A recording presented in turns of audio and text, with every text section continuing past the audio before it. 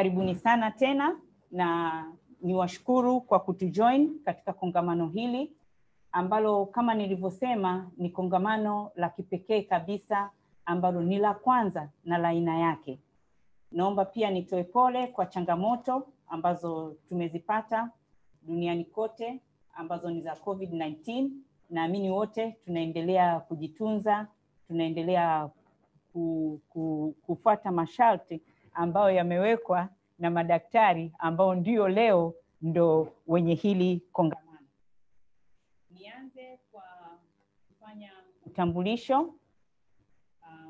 Leo tuna main speaker wetu ambaye ni mkurugenzi mtendaji wa benki ya CRDB, Abdulmajid Musa Nsekela. Asante sana. Karibuni sana, nashukuru sana. Okay. Asante mkurugenzi mtendaji wa benki ya CRDB. Tuna afisa mkuu wa biashara wa benki ya CRDB, Dr. Joseph Witz. Nashukuru sana Dr. Asante sana na karibuni sana. Karibu sana Dr. Witz. Pia tuna two main panelists ambao wao ndio watakuwa wanasaidiana na mkurugenzi mtendaji katika kuendesha kongamano la kwetu la leo. Tunaye mkurugenzi wa wateja wadogo na wakati, ndugu Boma Rabara. Asante sana na karibuni sana kwenye kongamano hili.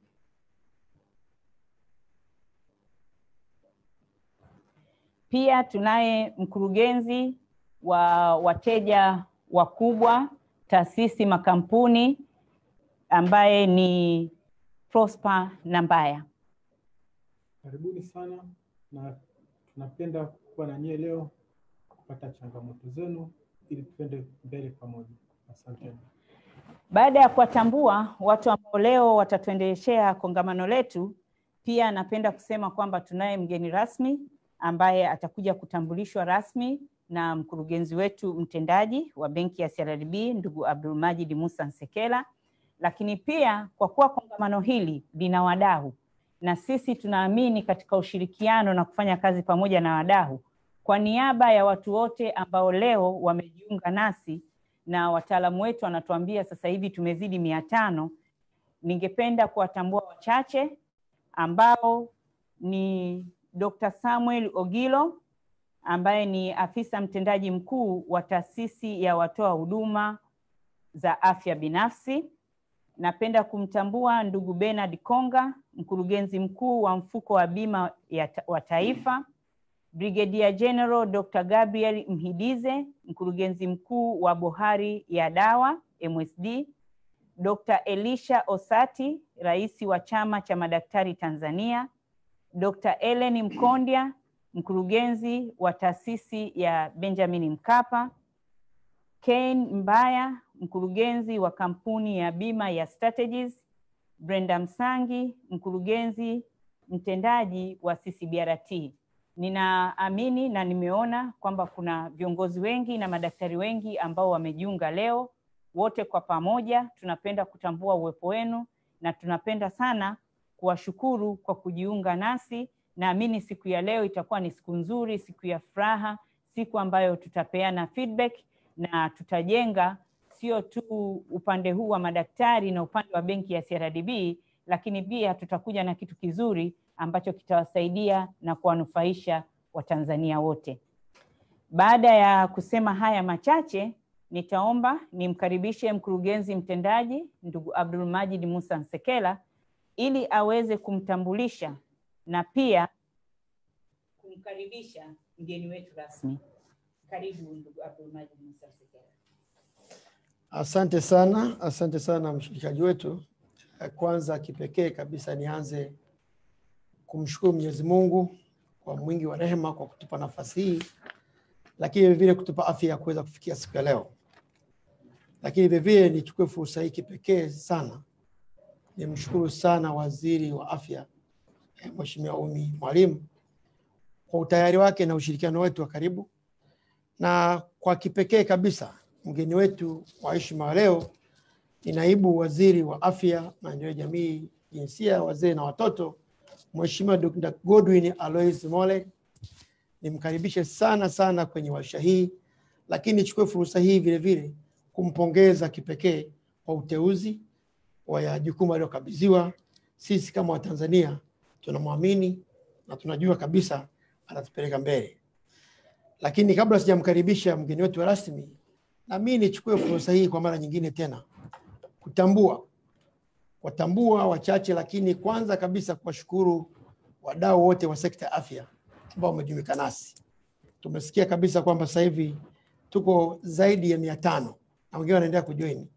Lakini nichukue fursa nimshukuru sana Dr. Samuel Ogilo ambaye ni mwenyekiti lakini mtendaji mkuu wa taasisi ya watoa huduma ya afya binafsi. Namshukuru sana kakaangu Bernard Konga, mkurugenzi mkuu wa mfuko wa bima ya taifa, kwa kujumuika nasi. Na vile vile nimshukuru sana Brigadier General Dr. Gabriel Mwindize, mkurugenzi mkuu wa bodi ya madawa. Na nichukue fursa hii vile vile kumpongeza sana kwa uteuzi na kumwombea heri katika utendaji wake mpya. Lakini vile vile naomba nimshukuru sana Dr. Elisha Osati, rais wa chama cha madaktari Tanzania, kwa ushirikiano aliokuwa nao nasi, lakini vile na kujumuika nasi. Na vile vile naomba nimshukuru sana Kaim Mbaya, mkurugenzi wa kampuni ya bima ya Strategist, kwa kujumuika nasi. Lakini vile vile nimshukuru sana Dr. Ellen Nkondia, mkurugenzi wa taasisi ya Benjamin William Mkapa. Na vile vile naomba nimshukuru sana dadangu Brenda Msangi, mkurugenzi mkuu wa CCBRT. Niwashukuru sana viongozi wa makampuni, taasisi na mashirika mbalimbali ambao wamejumuika nasi katika warsha yetu ya leo. Mheshimiwa mgeni rasmi, najua unaungana nasi kutokea Dodoma na tunakushukuru sana kwa muda wako. Lakini warsha hii kwetu ni muhimu na ya kipekee, ya kwanza kufanyika nchini.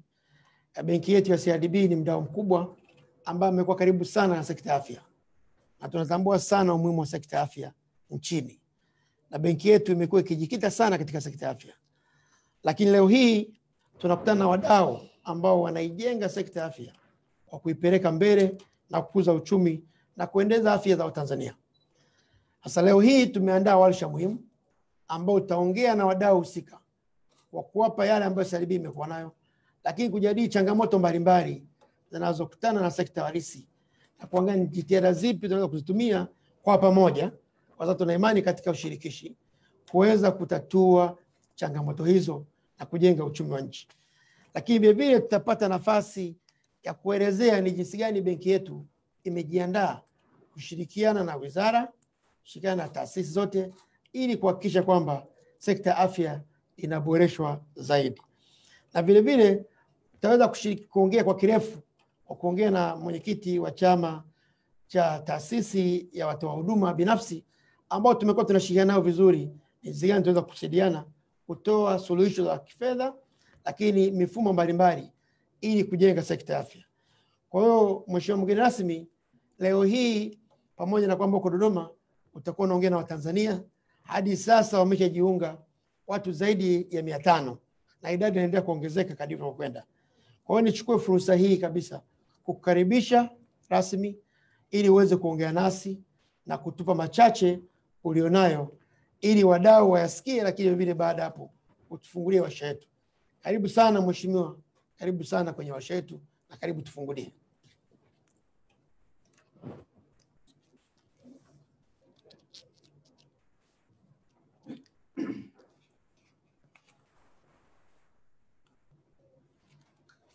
Sasa tunaelekea Dodoma ili tuweze kumsikiliza mgeni wetu rasmi ambaye ni mheshimiwa Mheshimiwa Dr. Morel, mbunge ambaye sasa hivi naye ataingia hewani kwa ajili ya kuongea na wanawasha na wanakongamano, na sasa hivi yuko hewani. Tumkaribishe Dr. tuweze kumsikiliza. Karibu sana Dr. Asante sana. Kwanza nianze kwa kutambua baadhi ya viongozi ambao mko kwenye eneo hili. Ndugu yangu mkurugenzi wa CRDB Sekela, lakini ndugu Gilo wa Afya, Konga Bima, Brigadier Gabriel MSD, lakini Dr. Osati Mat, lakini vile vile Dr. Helen na wengine wote ambao mko pamoja na sisi. Ninafikiri kwa sababu ya kuokoa muda na kwa sababu hatuwezi kutabiri jinsi ambavyo mtandao unakwenda, ili tuweze kuyafikia yale mengi ya msingi, mniruhusu kidogo nisiweze kufuata utaratibu uliozoeleka kwamba unasoma bado unafanya nini, lakini kimsingi kwa sababu CRDB ni benki yetu na wakati wote tumekuwa tukishirikiana kwa namna mbalimbali. Kwa kweli najua mambo mengi ambayo CRDB imekuwa ikifanya, lakini nianze kwa kuwapongeza CRDB kwa sababu walionyesha juhudi kubwa sana, hasa mara ya kwanza kabisa COVID ilipoingia Tanzania. Inakuwa ni mambo mengi na alikuwa Arusha, lakini alifanya kazi nzuri ya kujiisolate. Lakini CRDB kuanzia hapo walionyesha nia ya kushirikiana na serikali katika kukabiliana na janga, na kwa taarifa nilizonazo sasa nimeweza kupania karibia zaidi ya milioni 300 kushirikiana na serikali kufanya hiyo kazi. Lakini pongezi zaidi ziende kwenye eneo hili la COVID, ziende kwa rais wetu wa Jamhuri ya Muungano wa Tanzania, ambao kimsingi si tu amekuwa ni mtu mwenye kuleta majibu sahihi wakati sahihi, ambayo kiukweli dunia ilitaka haya majibu ambayo ingetusaidia hasa kwenye COVID. Lakini vile vile kwamba leo Tanzania ilikuwa ukitembea maeneo mbalimbali duniani, ilikuwa baadhi ya watu hawajui Tanzania vizuri na hasa wengi, lakini kupitia COVID leo Tanzania inajulikana kila mahali kwa sababu ya mambo na maamuzi ambayo rais yetu ameyafanya, ambayo kimsingi ndio alikuwa jibu sahihi kuhusu namna njema ya kutatua swala la COVID-19. Lakini nimpongeze waziri wa afya na timu yake nzima, Mheshimiwa Mwalimu. Kwa kweli amekuwa ni waziri, ni mama, ameweza kushirikiana na timu yake na kumshauri rais na kufanya mambo mengine yote kwa namna ambayo ni nzuri sana. Kwa hiyo mimi niseme timu ambayo nimeikuta wizarani na watu wengine, kwa kweli kwa namna ambavyo wamepambana na COVID, kwa namna ambayo rais wetu amefanya, mimi niko comfortable kwamba Tanzania inaenda kushinda, dunia inaenda kushinda. Lakini nije kwenye eneo la ambacho kimetuleta hapa. Mimi nimewahi kuwa mkurugenzi wa hospitali ya Selian, ambayo kuna hospitali ya ALMC ambayo ni mojawapo wengi wanaita Selian ya mjini. Ni moja ya infrastructure kubwa sana na nzuri sana ambayo mimi naijua, imejengwa kwa ushirikiano na CRDB na kwa mkopo wa CRDB. Na leo ukienda kanda kaskazini hakuna asiyejua LMC na Selian ya mjini, na ni kwa sababu ya mkopo uliotolewa na Selian. Lakini ukiangalia Nairobi huko Kenya, ilikuwa watu wakionyesha kiwanja na hati, hata benki zinajenga moja kwa moja infrastructure na vitu vingine wanaanza nao kuanzia from scratch. Nafikiri Tanzania tunaelekea huko. Lakini leo tunakwenda kwenye comprehensive health insurance. Tukienda kwenye comprehensive health insurance, ina maana kila mtu atakuwa na bima na vitu vingine. Manake tunapozungumzia uwekezaji kwenye afya, sasa kuna uhakika, kwa sababu changamoto ilikuwa inawezekana wagonjwa wasiweze kulipa na benki zinaweza zikaingia kwenye matatizo pale wanapoanza kukopesha au kujenga infrastructure. Lakini tunapoingia kwenye comprehensive health insurance, tukafika mahali tukaijengea uwezo taasisi zetu za bima na mifumo ya ulipaji kwenye afya ikawa mizuri, na upatikanaji wa madawa hospitalini ukawa mzuri kiasi kwamba kila mgonjwa anaenda hospitalini hakosi dawa yoyote. Maana yake kuna kuwepo na uhakika, benki zikifanya kazi pamoja na sekta za serikali ikifanya kazi pamoja na sekta binafsi, maana yake kuna uhakika wa fedha zinazoingia kule kurudi ili ziweze kuingia kwenye mzunguko kwa ajili ya kuboresha uchumi wetu. Na mimi nikwambie tu kwa uhakika mkubwa kabisa, kuna maeneo ambayo ukiwekeza hela hazipotei, ni kwenye afya. Najua kwa muda mrefu nchi yetu haikulielewa hilo, na hasa tasnia ya kibiashara hawakulielewa, lakini ukweli ulio wazi, ukiwa na vita hospitali ipo, ukiwa na njaa tena ndio watu wengi wanapata matatizo siku zote, hakuwezekani kukosekana mteja ndani ya hospitali. Kwa hiyo kimsingi sasa tukienda kwenye comprehensive health insurance, hata taasisi za umma ambazo zimekuwa zikitoa huduma zingine bure kama ya mama na mtoto, wazee, watoto chini ya miaka 5, manake watoto watakuwa na bima, wazee watakuwa na bima, kila mtu anakuwa na bima, kwa hiyo kila mtu atakuwa analipa. Manake ni nini? Hata mzunguko wa fedha kwenye vituo vyetu vya afya, kwenye hospitali zetu za serikali itakuwepo, na uwezo wa kufanya kazi na benki zetu utakuwa mzuri sana.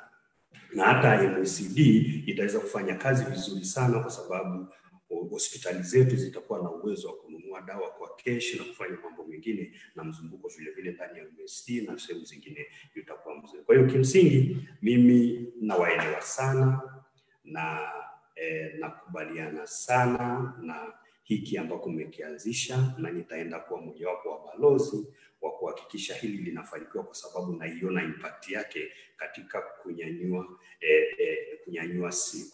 afya kwenye nchi yetu. Lakini nilitamani sana tukiita tena forum nyingine kama hii, naona tumewaita MSD, tumewaita Mati, tumewaita Afya na wengine, lakini kuna jiwe la msingi ambalo kwa wakati wote tumekuwa hatulijui: watu wa lishe. Watu wa lishe, tatizo kubwa kwenye taifa hili sio kutokuwa na rasilimali, sio kupeleka watu shule wakasoma kwa hilo. Tatizo kubwa linalotufanya sisi tuwe maskini sio magonjwa yanatuumiza, lakini tatizo kubwa ni kupata wenye uwezo wa kuona mambo katika hali ya utupu.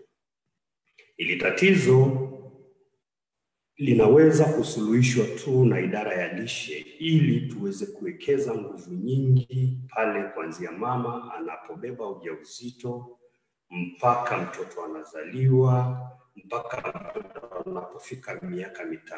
Tukiwekeza kwenye eneo la lishe, maana yake tutazalisha watoto wenye uwezo wa akili, tukawapeleka shuleni wakakutana na mazingira yanayoweza kusisimua bongo zao, yakasimua bongo zao, yakaweza kuona vitu vizuri na kuweza kustretch kwa namna ya kutizama mambo kwa namna ya utupu. Maana yake nini? Maana yake hata tutakapozungumzia taasisi zetu za bima, za afya, tutaanza kupata watu wenye uwezo mkubwa wa akili sana, na hata tutaweza kufanya biashara, na hata madaktari ambao hawapatikani sasa kwenye taifa letu tutaanza kuwapata. Tutapata viongozi bora, tutapata wanasayansi wazuri, maana yake ni tutapata wakurugenzi wazuri wa CRDB na kwingine. Maana yake nini? Mwisho wa siku tutakuwa na taifa ambalo swala la mzunguko wa fedha, swala la majibu magumu ya maswali magumu kama COVID na vingine, tutapata watu wenye kuleta masuluhisho ya maswali magumu yasiyowezekana. Leo COVID inaenda kuyumbisha uchumi wa dunia, lakini wakiwepo watu wenye akili wa kutatua haraka swala la COVID, uchumi wa dunia hii hautayumba. Leo Rais John Pombe Magufuli, yeye hakuna wakati mwingine vitu vingi, sio kwamba kuna watu wanamshauri, ni uwezo tu wa kipekee wa akili yake unamsaidia kuhisi na kuyaona mambo ambayo wengi wamekuwa hawayaoni. Na kila mtu, kwa sababu uwezo wetu watu wengi hawajafikia kuyaona hayo, wengi wanakuwa hawamuelewi, wanapinga kwa mwanzo, lakini mwisho wa siku anatokea ni yeye yuko sahihi. Dunia nzima sasa kwenye COVID inarudi sasa kufuata yale ambayo Rais John Pombe Magufuli aliyaona miezi 2 iliyopita. Manake nini? Tunahitaji akili nyingi za kipekee na hiyo, ili tuweze kujenga nje ambayo ina uchumi mkubwa, lakini tujenge nchi ambayo ina usalama, tujenge nchi na dunia ambayo ina usalama. Usalama wa dunia hauwezi kuletwa na mabomu, hauwezi kuletwa na silaha, haiwezi kuletwa na jeshi kubwa. Usalama wa dunia na nchi unaletwa na watu wenye akili kubwa, wenye uwezo wa kuunganisha watu, wenye uwezo wa kuona matatizo na kuja na majibu, wenye uwezo wa kuja na strategy sahihi wakati sahihi, na nchi yetu inakuwa salama. Na watu wenye akili kubwa huwa wana mahusiano makubwa sana na Mungu, bila kujalisha wanaenda kanisani hawaendi, lakini uhusiano wao ni mkubwa sana na Mungu. Na uhusiano mkubwa na Mungu unakufanya tuitengeneze dunia salama, tuitengeneze Tanzania salama. Asanteni sana, karibuni, niko tayari kushirikiana na nyinyi, tuende mbele.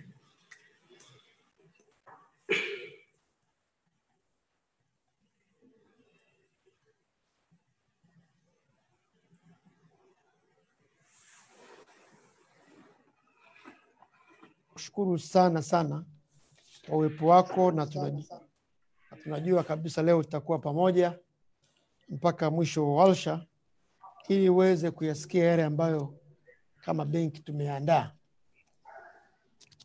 Kwa hiyo Mheshimiwa Waziri, kama ukituruhusu sasa, tutapenda tuweze kuanza kuelezea warsha yetu na kutoa mada, na baada ya hapo tutakuwa na muda mzuri wa kuwaruhusu wadau popote walipo waweze kuuliza maswali mbalimbali. Lakini na mimi naungana na wewe vile vile kumpongeza sana Mheshimiwa Rais kwa jinsi alivyolisimamia na kutuongoza katika swala hili la janga la COVID, na ametuasisitiza tuendelee kuchapa kazi, na kama unavyoona, na hii ni sehemu mojawapo ya kwenda kutoa fursa ambazo zipo ili sekta ya afya iweze kuimarika. Lakini vile vile ni sekta ambayo Mheshimiwa Rais amewekeza sana kwa kujenga vituo vingi nchini, zahanati mbalimbali na mahospitali, na haya yatahitaji kwenda kupata huduma. Na katika warsha yetu tutasikia ni maeneo yapi ambao benki ya CRDB imejiandaa.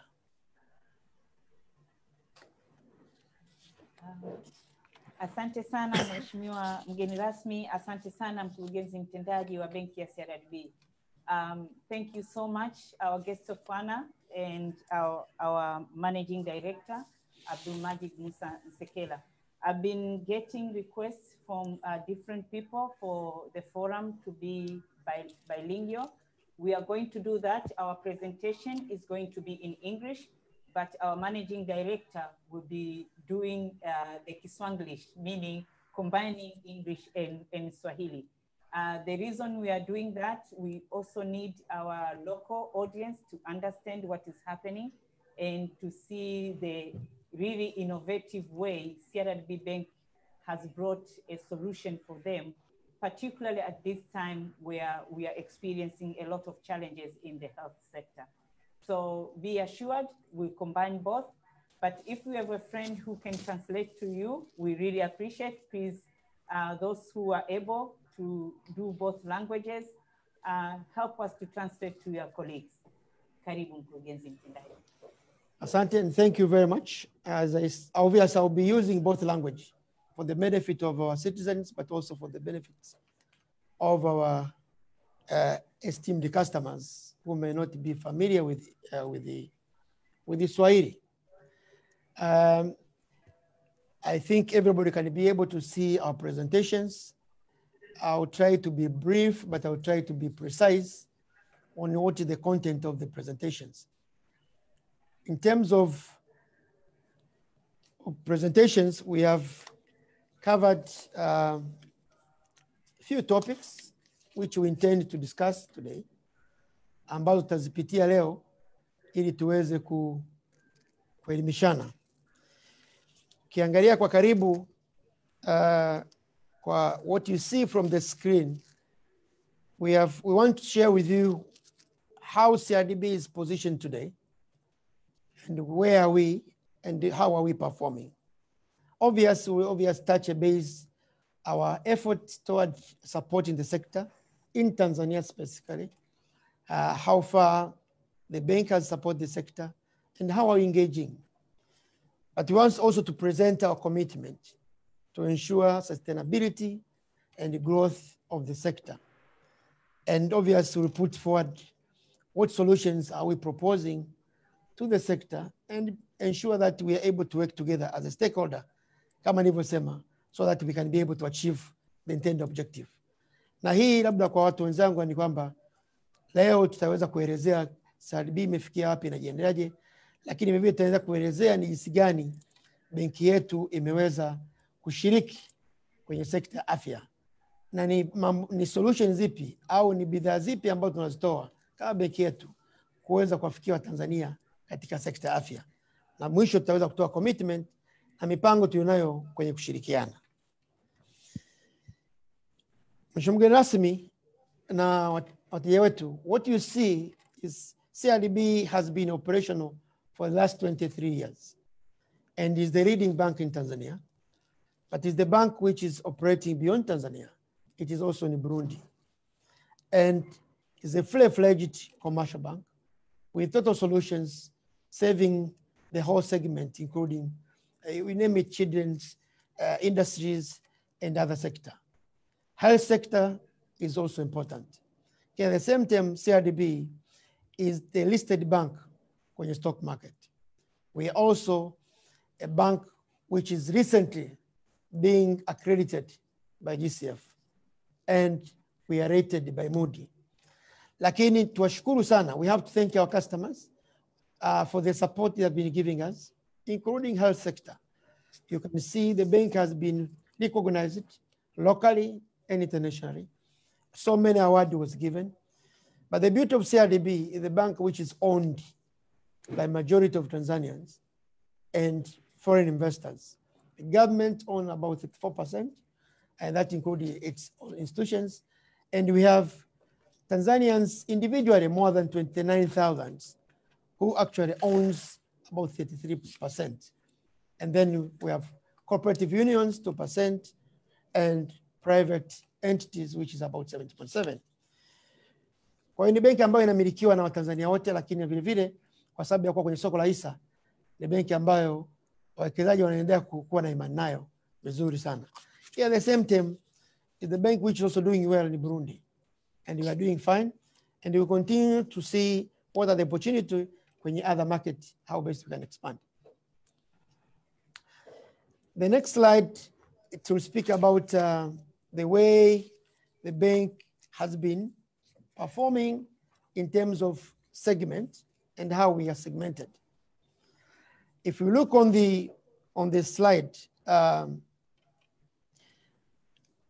I believe everybody can be able to see on the slide, is CRDB believes on inclusions and diversity. We have almost more than 3,500, almost 5,500, 3,500 employees. About 44% are women and 56 are men. Our intention is to continue to employ equal and give equal opportunity. But the bank has wide network, imetawanyika katika nchi nzima, at different districts level. And you can see from the slide, if you compare between 2018 and 2019, you can see a number of branches where the branch number more or less remain the same because we believe on alternative channel. And we have been able to move quite significantly agency banking.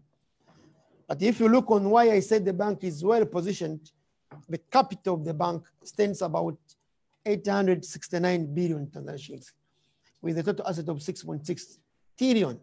That makes CRDB the biggest bank in Tanzania. But in terms of market share, you can see how we positioned. We have about 24% deposit of the entire market and 20% of assets in Tanzania. In terms of customer, we are saving more than 3 million. Tunasave wateja zaidi ya 300 kwa aina zote ambao tunawapa huduma. Lakini benki yetu ni benki ambayo believe on digital channel. You can see we have been able to have about 86% transactions zetu zinafanyika nje ya tawi, outside the branches. And that means majority of our customer are using our digital channels.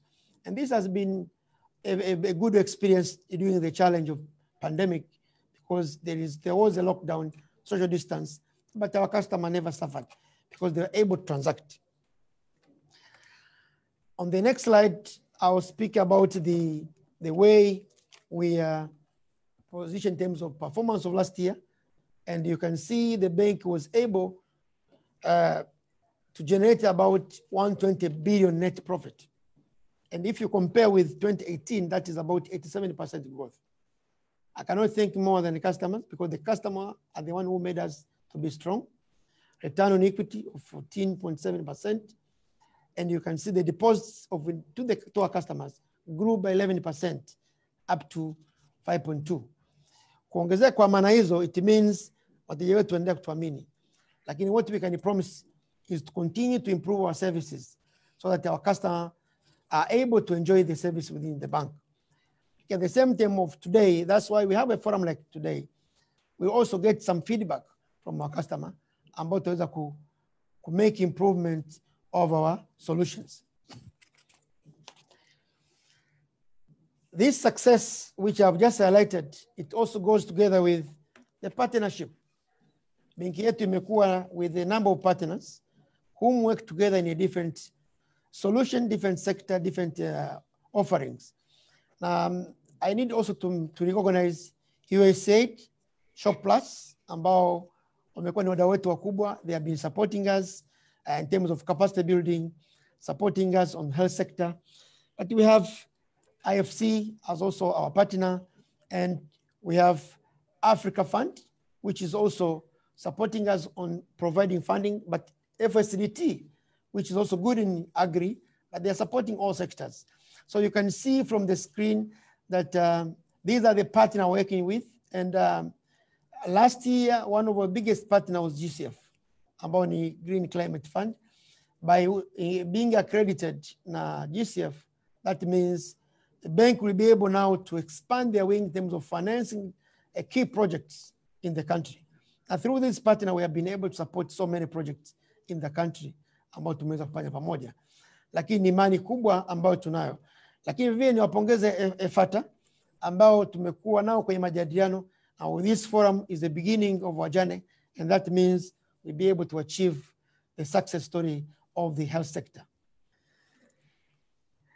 If I move to the main agenda, which is also key, is what I would like to highlight in terms of our current contribution to the health sector. And I believe you can see the slide on the current, the way we have committed as a bank. And I believe you'll be able to see the slide. And the next slide, which is the bank has been able to provide support to the health sector. And as we speak, for the time being, the bank has already disbursed more than 28 billions to the sector, where we are supporting health facilities investment. But the most good one is that of recently, this year, we have been able to offer almost more than 50 billions at the new facilities given to the potential investors on the same health sector, ambao wengi ni wa Tanzania, ambao wanaanza kujenga uwezo wa kukuza sekta ya afya na kuhakikisha kwamba vifaa tiba vinapatikana kirahisi na Mtanzania anaweza kupata huduma vizuri. Lakini the most important side is that when we are supporting sector, we need to continue engaging, and that's why we have this forum today. Now, as I speak, we have been able to visit different customers ambao tumekuta nao, tumeongea nao, na wamejaribu kushare na sisi, and we are currently working in different projects which we believe soon will be also supported, ambao tuna imani kwamba kwa kusupport hivyo tutakuza sekta ya viwanda. When you speak industrializations, I believe sector ya afya is one of the key sector of the industrializations. I think we have seen during the pandemic the way Tanzanians ambao wameweza kureact. Ukiangalia nowadays, you can see barakoa made in Tanzania, sanitizer made in Tanzania. These are the industry we need to support, and that's why CRDB is ready to work hand in hand. Now, key segment kama afya ili tuweze kuwapa facility mbalimbali. Lakini Mheshimiwa Waziri, umeongea kitu kizuri on the opening. You said about payment and the flexibility, and that was the most important. When you want to support the sector, you also need to ensure that the members ambao ni wagonjwa moja moja, they're able to make payment, they're able to pay. Collection becomes key because you can be able to access your collections. As a bank, so far we are supporting more than 144 hospitals ambao tumeweza kuweka mfumo wa ulipaji, na this payment has been able to facilitate customers ambao ni wagonjwa payment easily to get medications, but they have been able to improve cash collection and the performance of those hospitals, but at the same time also tax collections. And that's why we believe tukifanya pamoja na sekta husika kwa kuangalia mteja mmoja mmoja, which we understand that within the sector there are customers which we have been grouped in different categories. MSC, SME ambao ni micro, wadogo, wakati, wakubwa na wale ambao wanaweka viwanda. But CRDB has all the solution to offer on that one.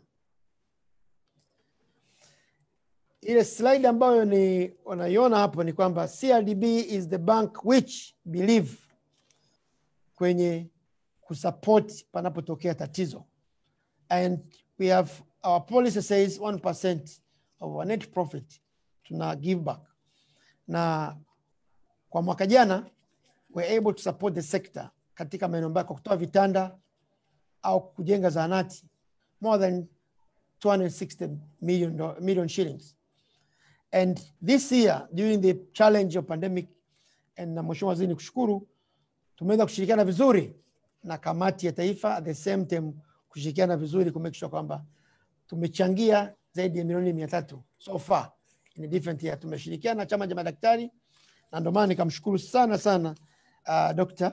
ambaye ni chama cha madaktari, Dr. Elisha, kwa kujitolea na chama chake kutoa elimu, because this challenge was related with education, and the cause of doing so tumeweza kutoa elimu kwa Tanzania wengi, na ndio maana tunashukuru sana viongozi kwamba confidence level ya Watanzania imeweza kuwa juu. So now hii ndio eneo muhimu sana about our readiness as a bank kwenye kusupport sector afya, na hapa nitakwenda polepole kidogo ili wadau waweze kuelewa. I want everybody to understand what CRDB are capable and what can we offer, and basically we'll be able to get some response from the members ambao wamejoin, how best as a bank we are prepared. Ukiangalia sekta ya afya kwa normal assessment, the way we have assessed in Tanzania, it has subdivided in different segments. For example, kuna more than 1,300 ambazo ni private health facilities. These are private individuals ambao wameventure kwenye sekta ya afya, na kama alivyoongea Mheshimiwa mgeni rasmi kwamba how do we support them to grow their business, how do we support them to make sure that facilities required are available, and that's why the CRDB will be ready to do so. But also we have about 6,900 public sector health facilities ambazo ni za serikali, na in the course of doing so we have been engaging, working together with the ministry kuhakikisha kwamba benki yetu inashirikiana kwa karibu sana. Lakini ukiangalia kwa nchini kwetu kuna more than 10,000 accredited drugs dispensaries, na dispensary zinatakiwa kuwa na madawa, na madawa yanapatikana either kwa supplies, so we have to make sure kama tunawasupport hawa dawa zinakuwepo nchini. Lakini kuna more than 100 nursing homes ambao they are working from homes, lakini they are also providing facilities, and we have about more than 500 standalone labs ambao zipo. How can we grow more from 500 to 10,000 kulingana na ukubwa wa nchi yetu? Tuna more than 1,000 pharmacies. Sasa benki yetu imeliangalia kwa mapana, na leo hii nimefurahi kwamba we have more than 500 members joined already who are also a player in this industry. But as a bank, we understand the challenge facing the sector. One of the biggest elements is perceptions, the way the sector has been perceived by the, I would say, from the supporting financial institutions. Imeonekana ni sector ambao bado sekta benki nyingi haziingia, lakini vile vile sisi kama banks tunaona sekta muhimu sana, is crucial and very important. The second one ni issue ambayo ku make sure kwamba information zinakuwa disseminated, wanapata taarifa what kind of facilities and what services are available. And the bank has been prepared well to make sure kwamba all members they get updated information and what are the opportunities they can be able to do so. Okay, at the same time, there is also a challenge of limited from knowledge on how to save the companies. When you are saving a sector which is specialized sector, you also need to have qualified, competent team which the bank has made able to train enough, and that's why nawashukuru sana USAID Shop Plus, because they have been supporting us on capacity building. So we have much qualified experts to analyze the project. But the other challenge is facing the sector, not only this sector, it's about collateral. Mara nyingi unasema dhamana. Sasa dhamana mara nyingi it becomes a challenge when you're looking for a bigger facility or small facilities. But what I would like to assure the sector that our first offerings is more customized. And we look on the project first before looking at the collateral. Collateral is the second element we value on the processes. In the course of doing so, ukiangalia kwenye segment ambazo nimeziongelea, they are different. There are some of customers that may not have the collaterals, but they have business case to serve. And the bank has been prepared. Kuna micro ambao bado ni wadogo ndio wanachipuka. Benki yetu ina segment hiyo. Na tumeandaa utaratibu mzuri wa kufanya nao katika zoezi hili. Na nitafurahi sana hata nipokuwa naongea na Dr. Ogiro jinsi gani CRDB itakuwa karibu sana na Afya to make sure the community katika sekta ya afya wanakuwa supported either from funding or from payment or banking facilities around. And that's why you see with our alternative channel solutions, that means some of you of these sectors will also provide banking services on their premises. Okay, the other challenge which we have noted from our own assessment is limited medical supplies, because tunafurahi kwamba MSD inafanya kazi nzuri sana na it has been supporting ambao ni local industries kufanya vizuri. So as a bank, we need to enable them to be able to accelerate beyond, but also be able to link them with even potential supply wa machine mbalimbali ili kuhakikisha kwamba wanapata proper payment around. But the other challenge is facing hospitals ambazo zinaface watu wote, kwa sababu when you run a business, you may need to make sure that payments are also controlled. There is a proper mechanism of collections so that you can avoid income leakages. With our robust digital platform, which is omni-channel, which is make sure that it's ecosystem payments.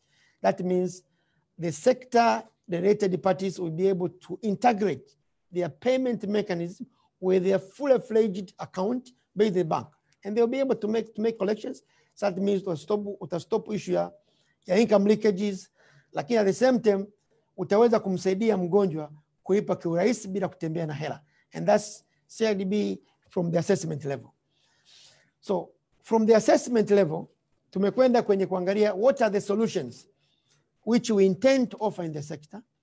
And these are the solutions we promised and we commit ourselves as a bank.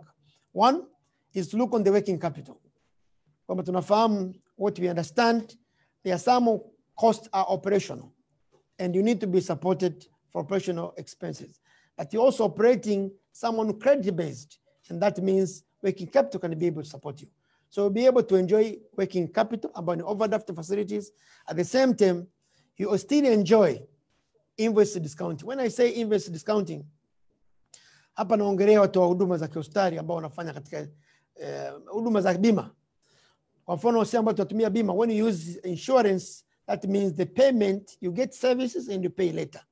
That means from the provider, you are out of cash in terms of cash flow. The bank will be able to support you with invoice discounting by ensure that there is a tripartite agreement between the provider of the services and the provider of the medicine. Kwa mfano ukisema NHIF, an example, our strategist, na anafanya kazi kubwa sana na hospitali nyingi sana, lakini wateja wake wote wanafurahi bima. How do we support that particular hospital iweze kuaccess na kwenda kupata madawa?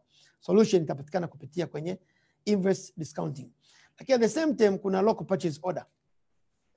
We understand kwamba You maybe want to buy something kwa ajili ya kutolesa, unapata supply kupata mzigo kutoka MSD, but you don't have fund. And the bank will be able to discount to give you fund, and you can be able to purchase the goods at the same time, be financed and paid later. That's the side of working capital. And just to bridge the gap on the working capital, on the operational challenges on cash flow. The other element is about investment in the medical equipment. And when I spoke in my last slide, the bank has recently offered more than 50 billion to the industrializations. And this industry, they should be able to operate either this year, na ndio maana tunasupport sera ya Mheshimiwa Rais kwamba nchi ya viwanda. Na tumeona viwanda hivi ambavyo vinajengwa ni vya kisasa, vitakuwa vizuri sana. Maana yake madawa yatapatikana nchini kirahisi na bei itakuwa ndogo. Sasa the bank will be able to give you a long-term financing for purchase of equipment, lakini at the same time construction of facilities, medical facilities.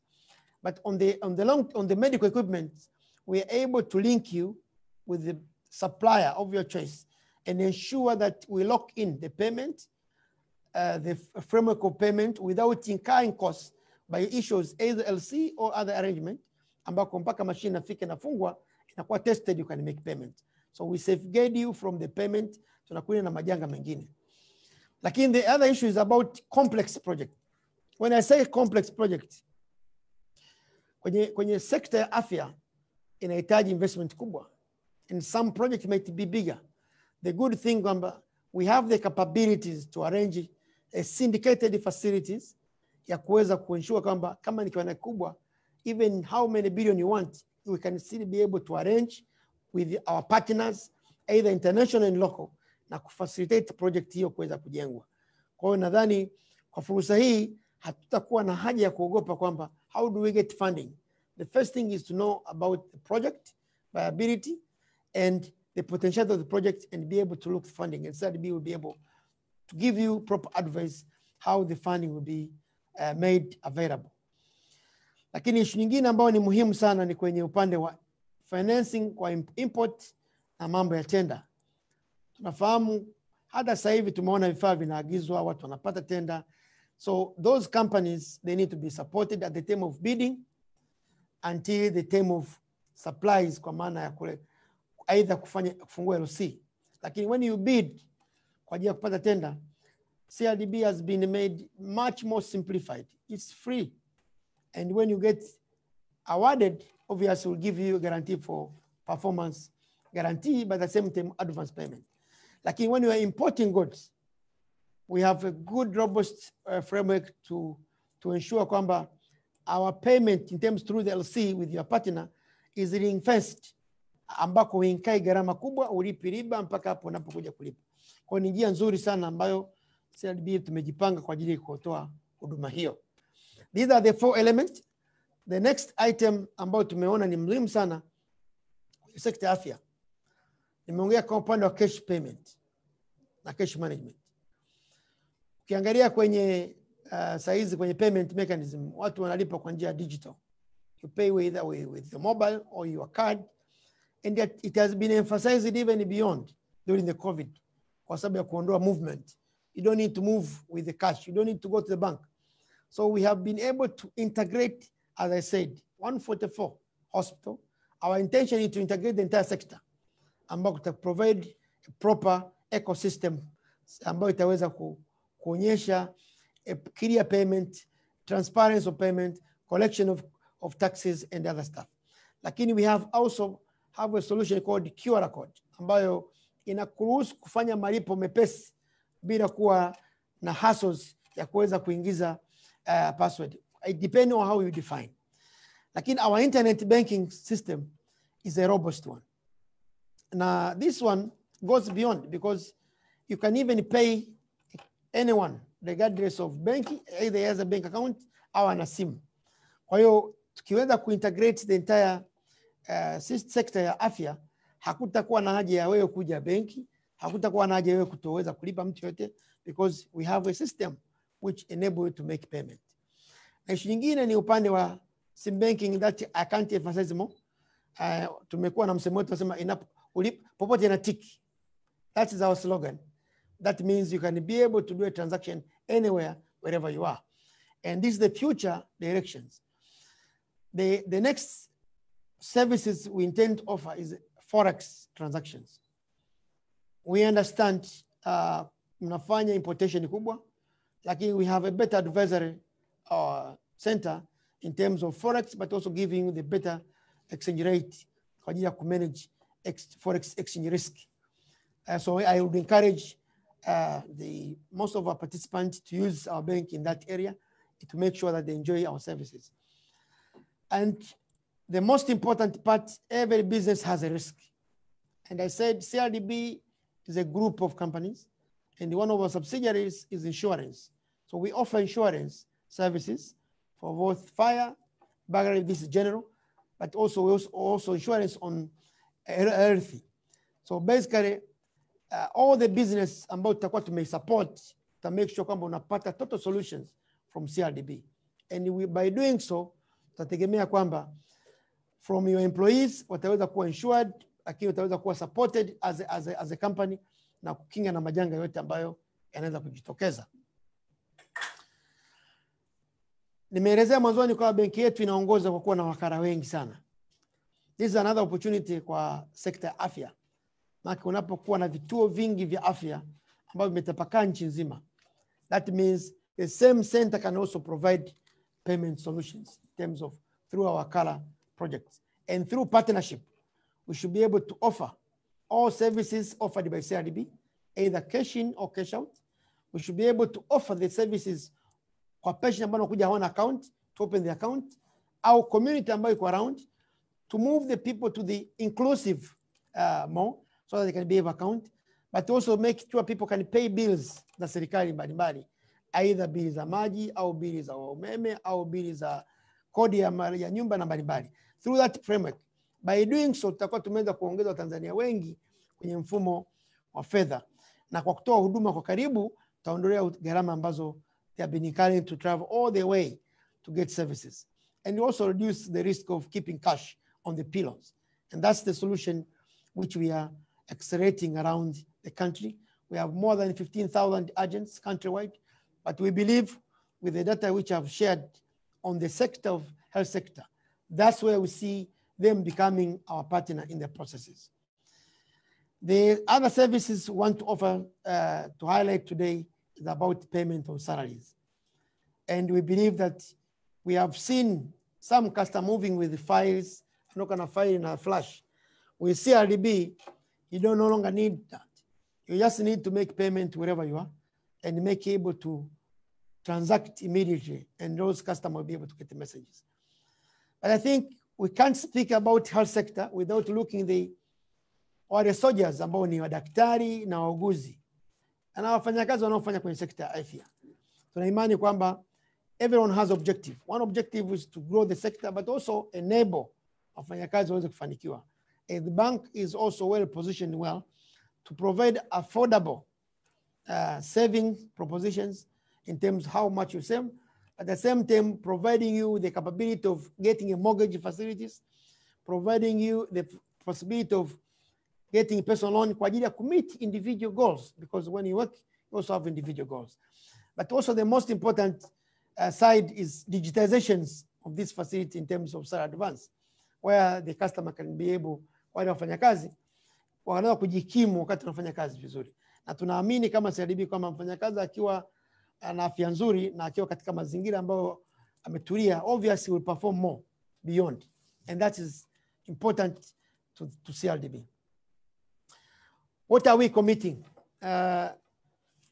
Mheshimiwa mgeni rasmi, benki yetu kama nilivyokuambia, sisi tuna imani zaidi kutoa huduma ambazo zimeshirikisha. Na when I say shirikisha, it's about inclusive discussions, inclusive thinking, and that's why we call ourselves the bank that listen. And we like to listen the health sector stakeholders on how best we can provide solution to them and serve the sector better. We would like to hear from the sector, what are the challenges? We have listed a few challenges, but there might be more challenges. And today we'll get quite good discussions on how the bank is positioned, how the bank should do support. And I believe, what our commitment?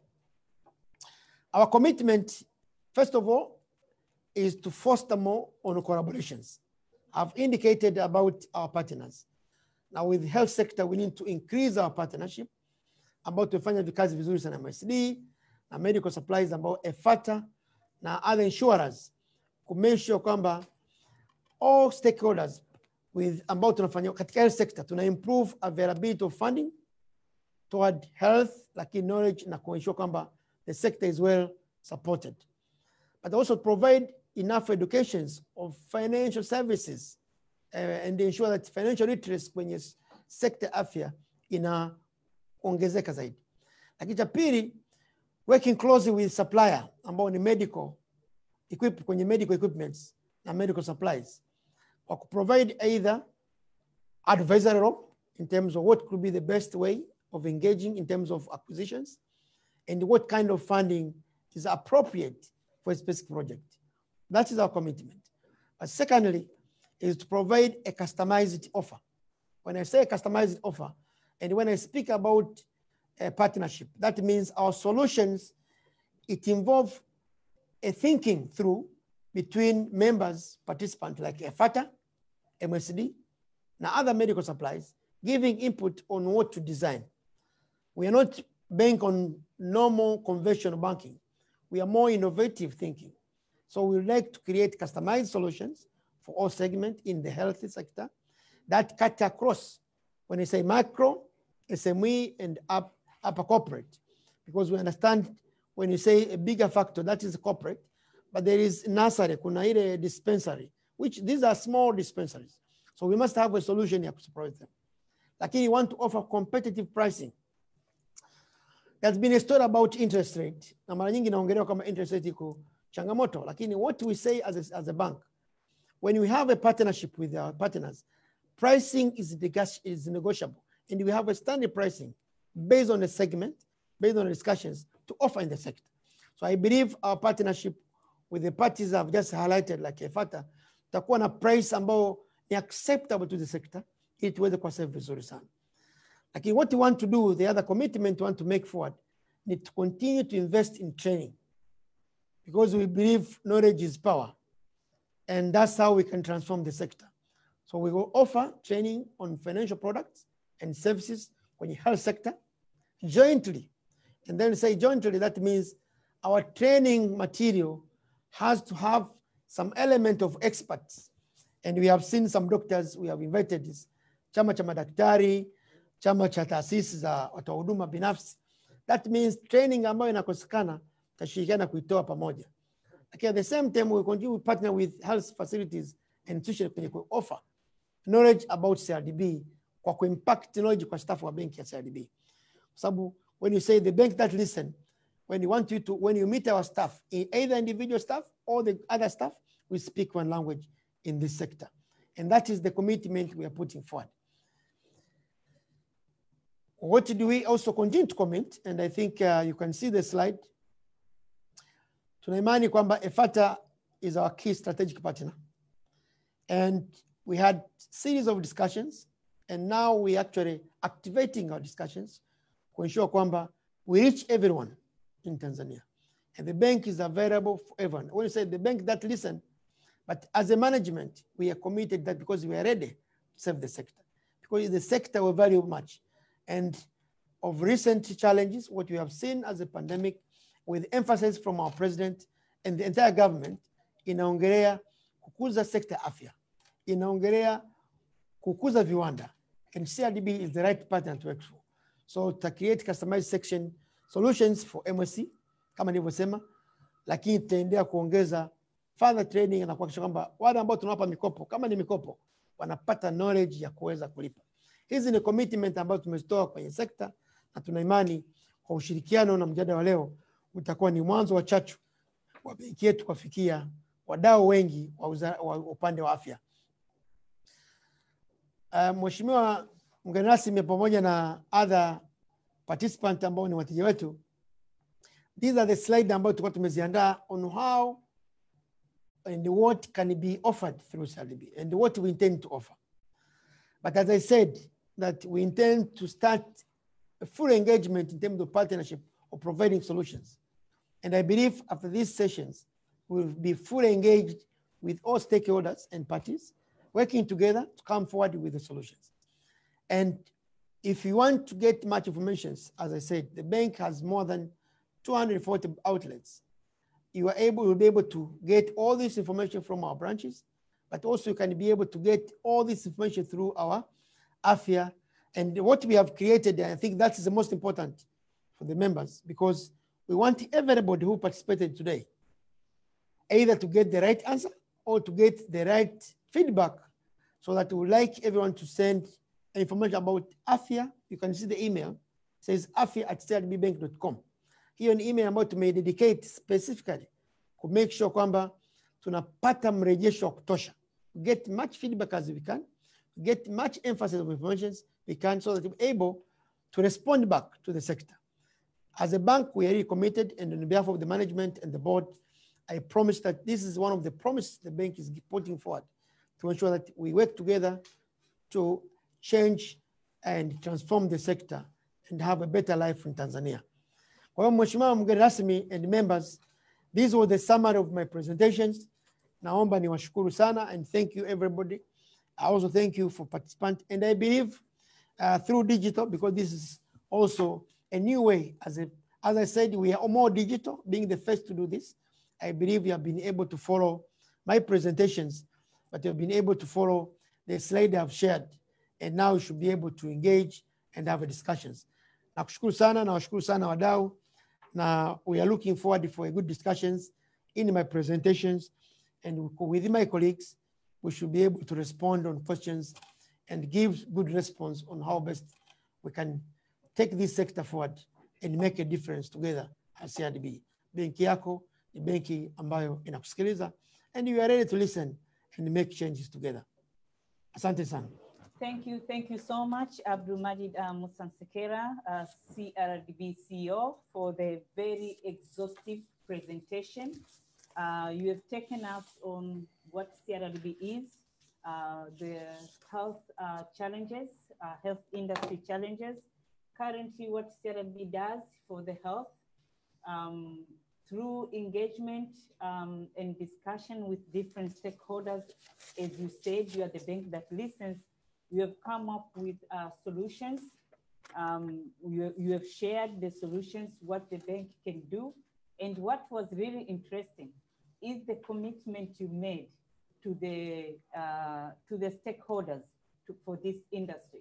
So everybody who listened today, everybody who is going to share this with other colleagues in the market, they will be able to tell their colleagues or to discuss with others what exactly CRDB can do for them. I do understand that CRDB is never tired of listening from its customers and stakeholders. Apart from coming up with these solutions and commitment, we still need to get more feedback from participants.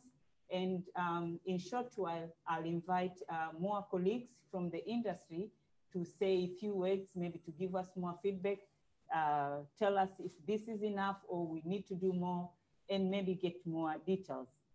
Napenda nichukue nafasi hii kumshukuru sana mkurugenzi mtendaji Abdulmajid Musansekera kwa kupresent kitu ambacho sisi Waswahili tunasema kimenona, kina mahanjumati, kina maelezo ambayo yamejitosheleza kuhusu benki yenyewe ya CRDB, changamoto mbalimbali ambazo watoa huduma za afya wanazipata.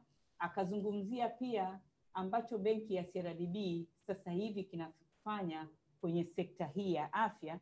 Lakini kitu kizuri zaidi alichokisema hapa ni kwamba benki ya CRDB ilikaa pamoja na wadau, wakaangalia zile changamoto, na kutokana na zile changamoto akaja na majawabu ambayo benki ya CRDB inaamini kabisa yataweza kuleta chachu mpya katika sekta hii ya afya, ikiwemo utoaji wa mikopo, kufinance project kubwa, na zaidi yeye pamoja na timu yake, nikiwa na maana mkurugenzi mtendaji, akatoa ahadi kwa watu ambao wanahusika na hii sekta kwamba atawapa ushirikiano katika maeneo ya kutoa suluhisho ambalo linawafaa, kushirikiana katika kutoa elimu ili kuweza kuja na kitu tofauti katika nchi yetu ya Tanzania kinachohusu huduma ya afya. Sasa basi, mkutano huu ni mkutano wa watu wa afya.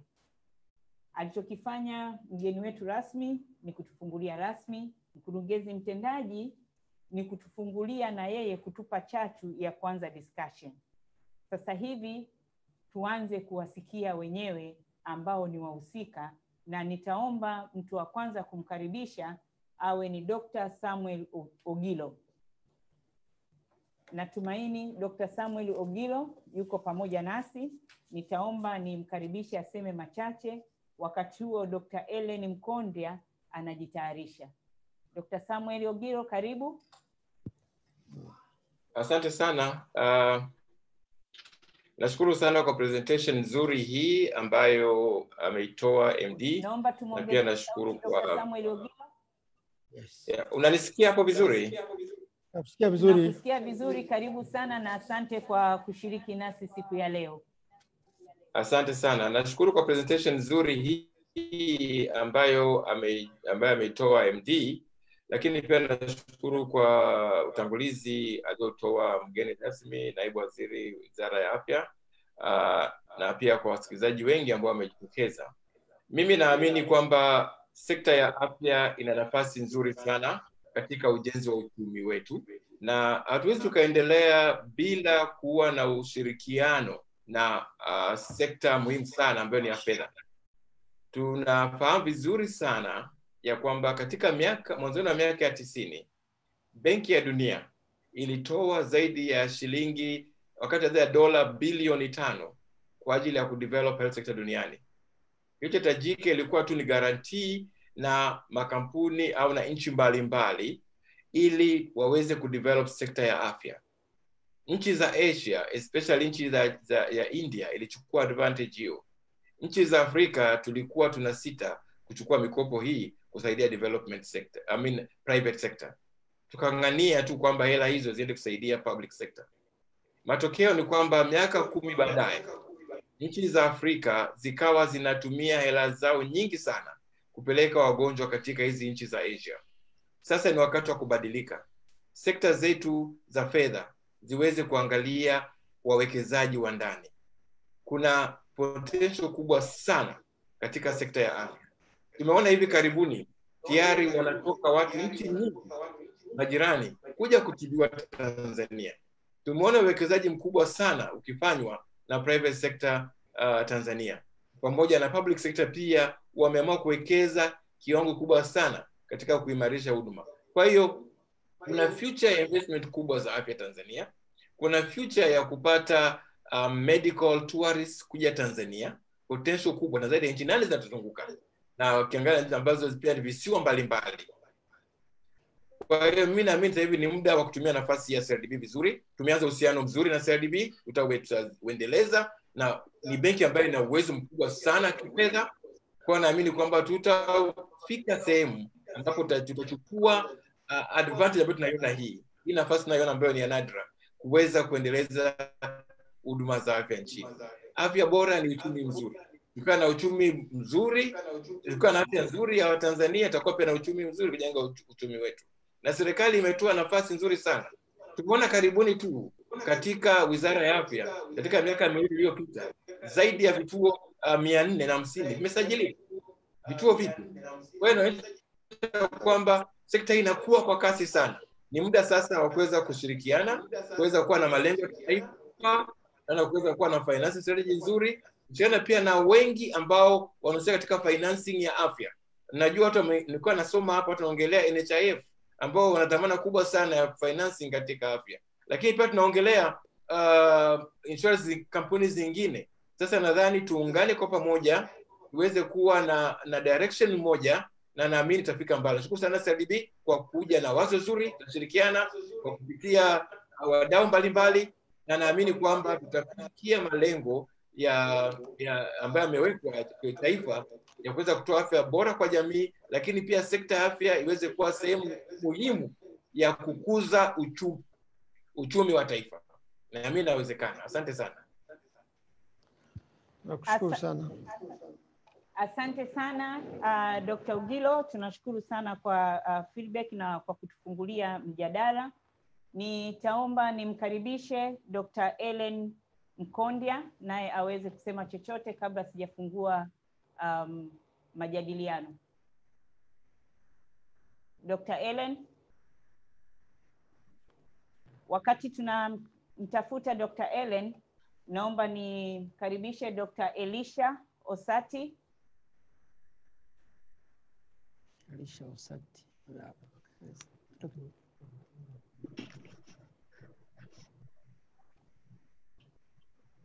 Dr. Elisha Osati. Dr. Ellen Mkondia amekuwa online. That's the beauty of technology. Namwona Victoria.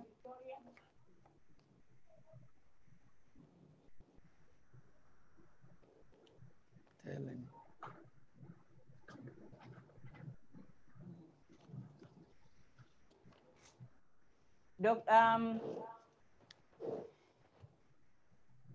Nafikiri Dr. Ellen Mkondia anawakilishwa na Victoria, au naomba nipate uhakika kama Dr. Ellen yuko online na Dr. Elisha yuko online. Wakati wanajaribu kuwaunganisha, kuna wenzetu ambao walimekuwa wakituma maswali yao online.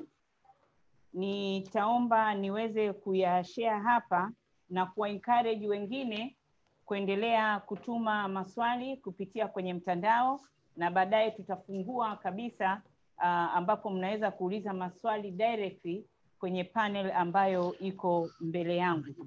Wakati mnajiunga na maswali, nitaomba kwanza uweze kubonyeza kile kialama ambacho kimekaa kama speaker ili uweze kusikika, na ukimaliza kuongea utakizima kile kialama ambacho kimekaa kama speaker. Lakini pia ili uweze pia kujulikana na timu ya wataalamu wetu kwamba unataka kuuliza swali, kwenye simu yako au kwenye kompyuta yako kuna ile alama kama ya darasani tulivyokuwa tunasoma, unanyosha mkono alafu tunakuchagua alafu unauliza swali. Kwa hiyo tutaenda hivyo hivyo, utanyosha mkono, tutakuchagua, utaenda kwenye alama yenye speaker, utabonyeza, utaweza kuongea, na ukimaliza kuongea utazima. Na tunaomba sana uweze kuzima kwa sababu ni muhimu. Tuko wengi, tuko zaidi ya 500 kwenye forum hii. Kwa hiyo usipozima, maana yake ni kwamba hatutaweza kusikilizana. Kwa hiyo nitaenda kwenye maswali ambayo tayari nimepokea. Wakati huo wanamwandaa Dr. Ellen Mkondia na Dr. Elisha kuweza kujiunga nasi na kuweza kuwasikia wao. Swali la kwanza ambalo nimelipokea, na hili linaenda kwa panel nzima, limetoka kwa ndugu Mtani ambaye anasema NHIF payments is between 60 days and they do exceed. How will CRDB Bank intervene this? Malipo ya NHIF ni kati ya siku 60 na zaidi. CRDB Bank itawezaje kufanyia kazi haya? Swali la kwanza. Swali la pili, can I know if CRDB Bank will pay the providers before health insurance pays us?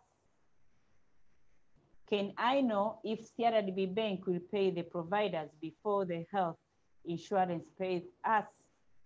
Je, naweza kujua kama CRDB Bank inaweza ikawalipa watoa huduma za afya kabla ya insurance haijamlipa mtoa huduma?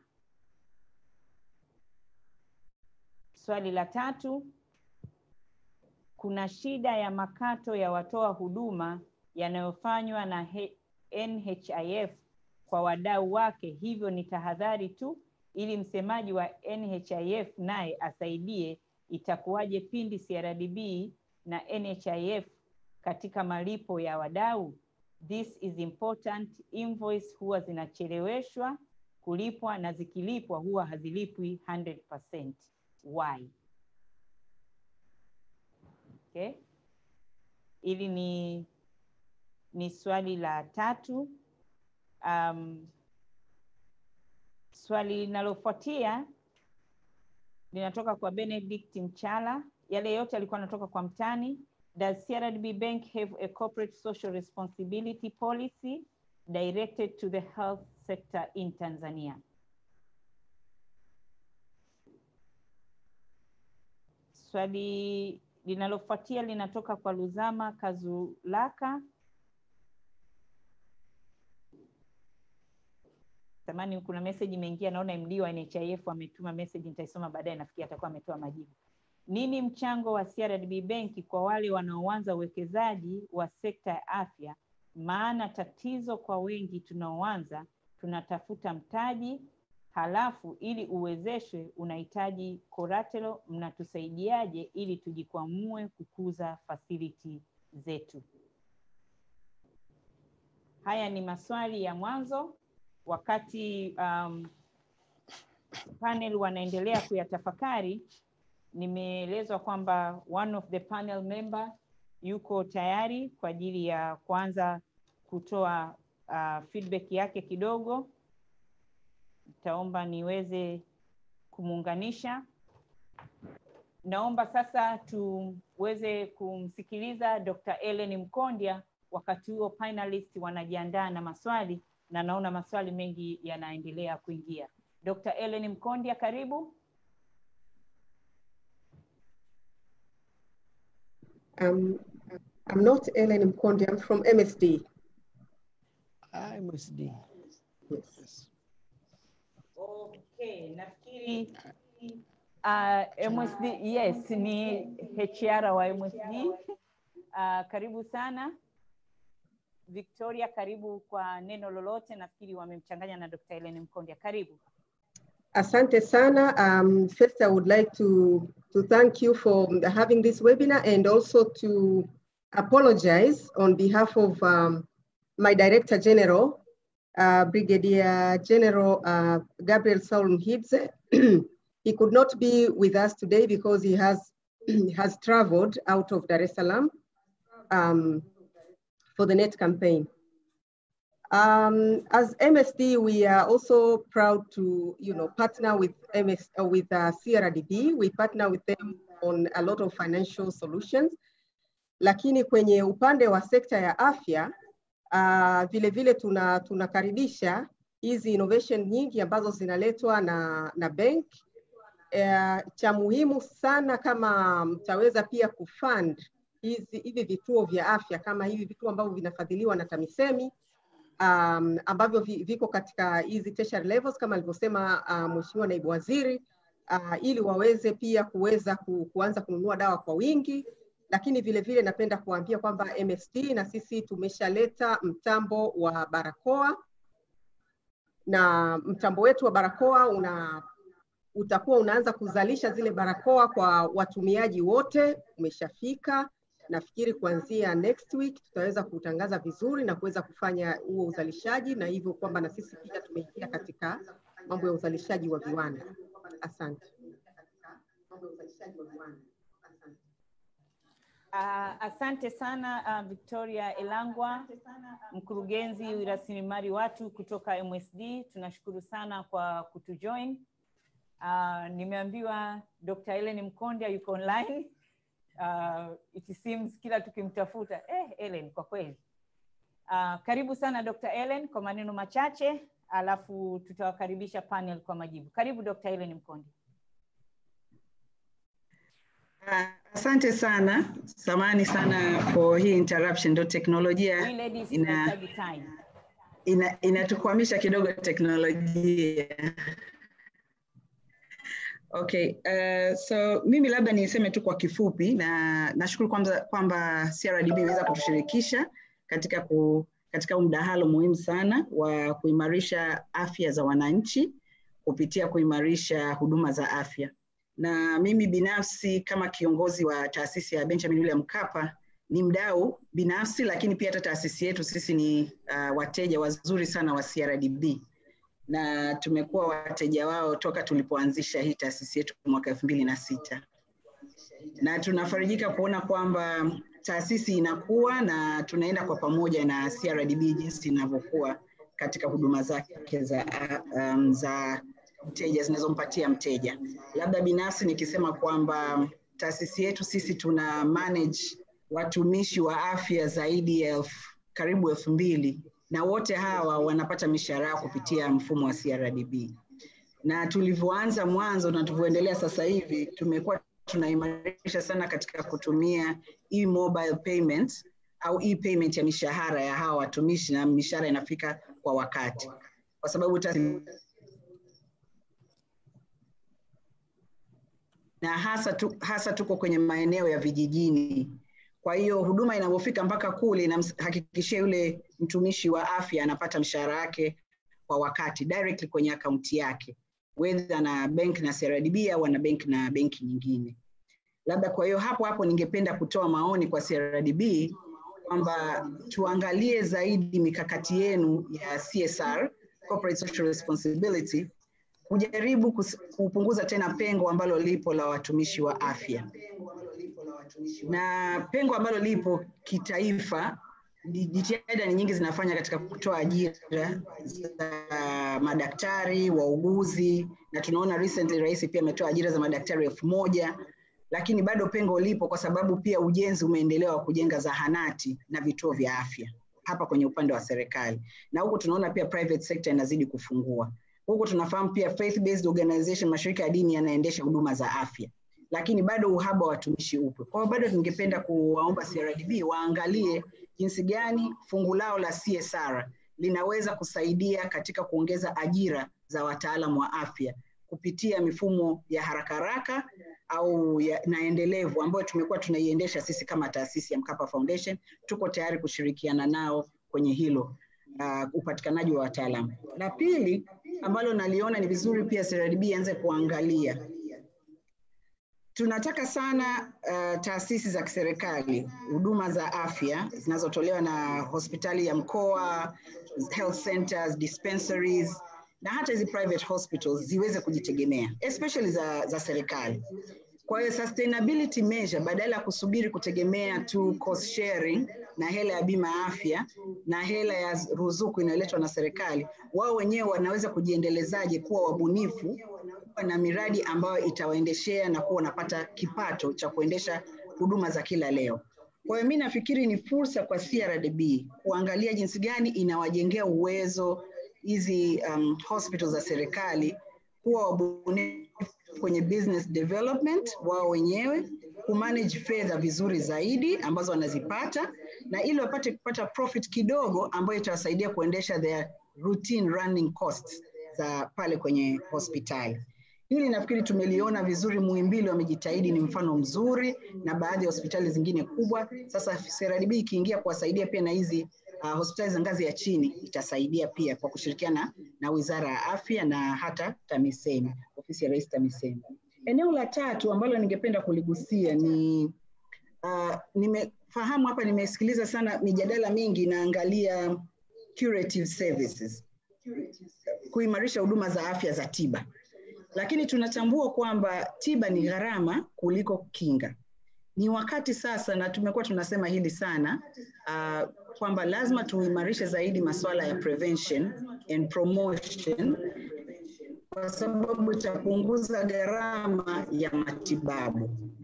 Kwa hiyo hapa ni fursa pia ya CRDB kuangalia kwenye masuala ya kinga na wadau wengine. Mfano, tayari tuna wahudumu wa afya ya ngazi ya jamii ambao wanatoka kwenye jamii, ni normal community person, wamechaguliwa na jamii wenyewe, zaidi ya 40,000 wako. So this is a pool of experts ambao wamepewa labda mafunzo madogo ya miezi 3, na juzi serikali imepitisha mwongozo, watakuwa wanapewa mafunzo, wanapewa cheti, wanatoa hizi huduma za afya kwenye ngazi ya jamii za masuala ya kifua kikuu, ukimwi, na hata sasa hivi kwenye masuala ya corona tumekuwa tunawatumia pia masuala ya afya uzazi. Je, hawa tunawezaje kuwatumia? Ni kama fursa ya wao wenyewe wakatengeneza SACCOS zao, wakawa wanajiendesha wao wenyewe kwenye ngazi ya kijamii, kwenye ngazi ya jamii. Hii itakuwa pia inasaidia mwanajamii au mwananchi kupata huduma haraka zaidi, na sio lazima atembee umbali mrefu kwenda kwenye kituo cha afya. Lakini kuna vitu vingine, masuala ya lishe, masuala ya jinsi gani ule, jinsi gani ujikinge na maradhi mengineyo, yanaweza kutolewa kwenye ngazi ya jamii na sio lazima aende hospitalini. Kwa hiyo hii ni eneo ambalo nafikiri pia CRDB inaweza kuangalia how to work with this pool of community health workers ambao wako zaidi ya 40,000 kwenye jamii. La mwisho kabisa, bila kuchukua muda mrefu, ni kuhusiana na hizi asasi zisizo za kiserikali ambazo zinafanya huduma za afya. Nasema mfano tu hizi NGOs za afya. Zaidi tumekuwa tegemezi kwenye donor funding, na hela za wafadhili sio sustainable, na bado zitakuweko, lakini kuna utaratibu ambao wenzetu nchi zingine zimefanya. Wameanzisha kitu kinaitwa endowment fund. Kwa hii endowment fund ni kitu ambacho ni hela, ni capital unaiweka as an investment ambayo ita generate income au interest kusaidia kuendeleza huduma ambazo zinatolewa na ile NGO. Kwa hiyo mimi nafikiri ni wakati mwafaka pia CRDB explore this area. How do you support these NGOs to establish the endowment fund for long-term sustainability? Asante sana. Asante sana Dr. Ellen Mkondi, asante kwa very constructive and insightful feedback kwa benki ya CRDB. Tunakushukuru sana kwa mchango wako. Panel naona wanachukua minutes kwa sababu bado napata lots and lots of requests ya watu wanaotaka kuchangia. Labda tuwasikilize 2 more alafu panel iweze kuendelea.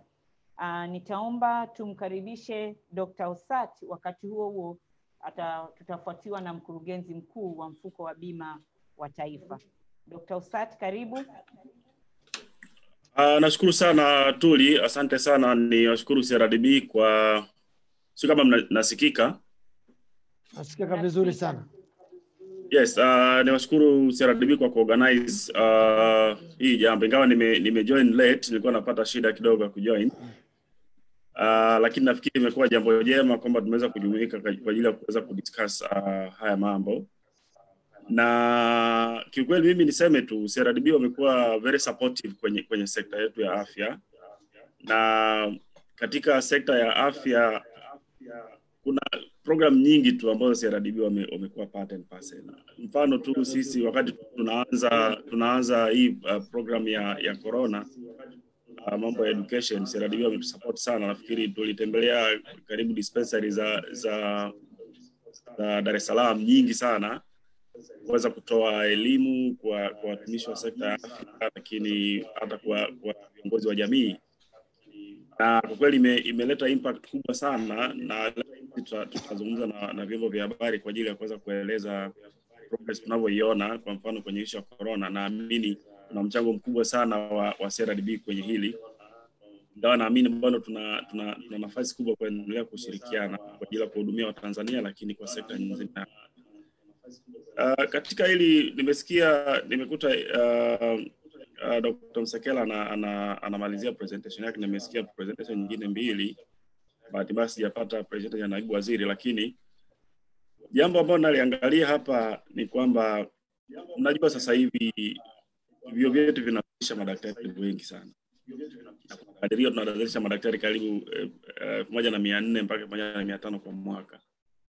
Na issue ya ajira imekuwa ni changamoto kubwa, ingawa tunashukuru sana juhudi za serikali. Tumeona Mheshimiwa Rais alitupa zile ajira za madaktari 1000, na tunashukuru wameshapangiwa kazi na wanaendelea na taratibu za kujiunga. Lakini kwa tutakuwa na watu wengi ambao pia wataendelea kuwepo nje ya mfumo wa ajira, ambao hawa kwa mfano tunashukuru sana pia wizara kupitia private idara ya registration of private facilities kwa kuweza kubadilisha sheria ya sasa madaktari na watumishi wengine kuweza kufungua kliniki zao. Zamani tulikuwa tuwezi kufungua kwa mfano standalone clinics, na hii sasa inawezekana mpaka kwenye kazi yani daktari wa kawaida MD anaweza kufungua kliniki yake.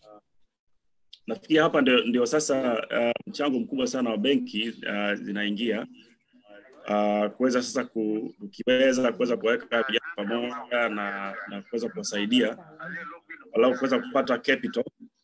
Na sisi kama chama cha madaktari, kama madaktari tulionao wazoefu, sisi tuko tayari kwa ajili ya kuweza kuwafanyia supervision, kuangalia mambo ya professionalism, mambo ya clinical na kadhalika. Lakini sasa mchango wa CRDB hapa naona kwamba itakuwa vizuri sana sasa kama tukaanza package ambayo inawezesha vijana kuweza kujiunga pamoja, kuweza kuanzisha clinics either kwenye mitaa au vijijini au zile sehemu ambazo zina uhitaji mkubwa zaidi.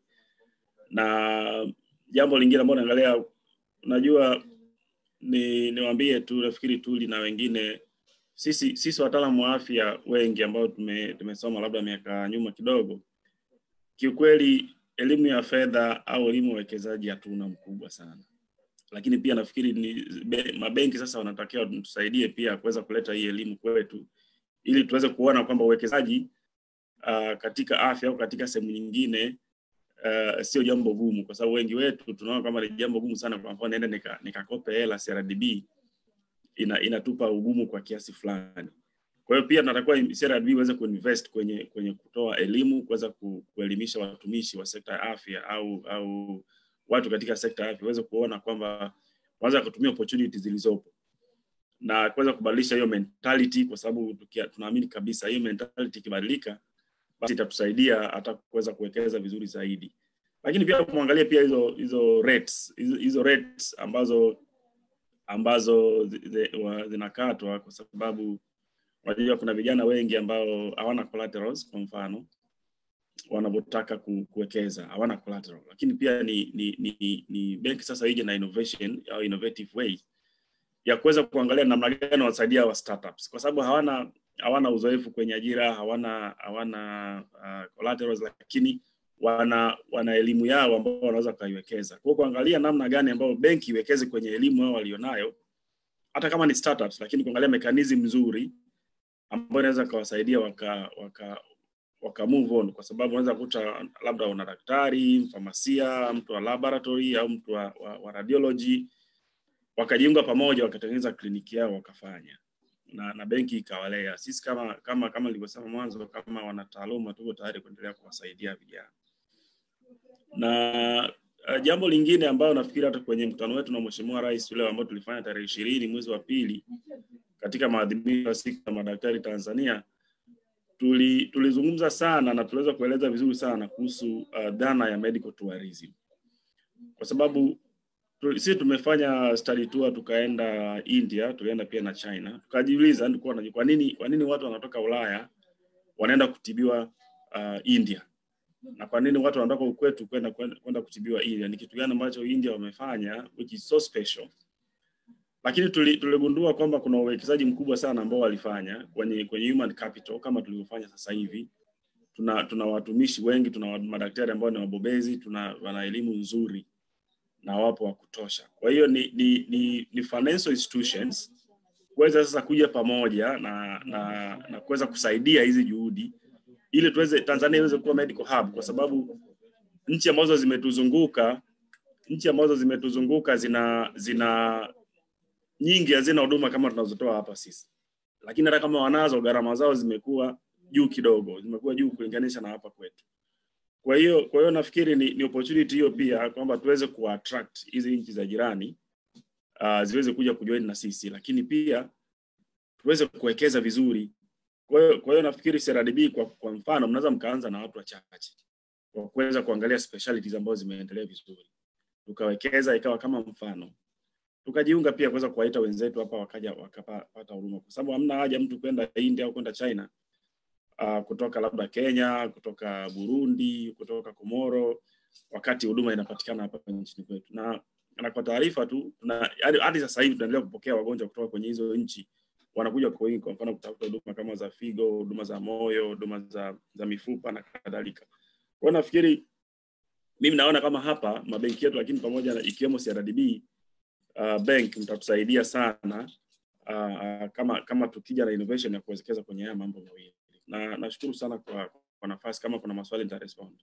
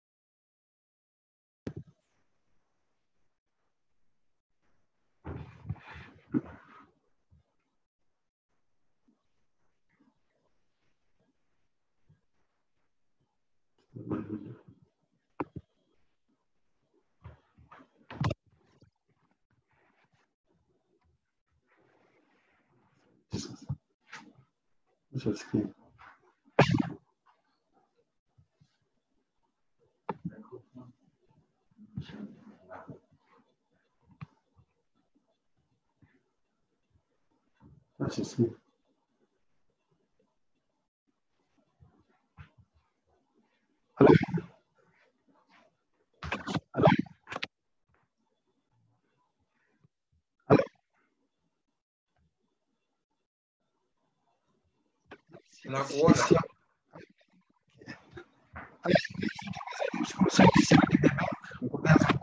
Nafikiri Tuli ame-unmute speaker yake kwa sikiki.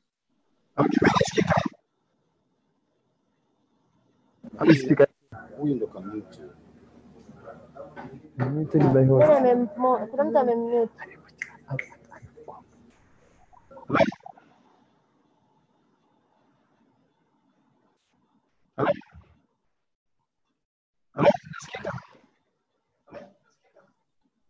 Yes. Ongeza volume, samahani. Naomba uongeze sauti.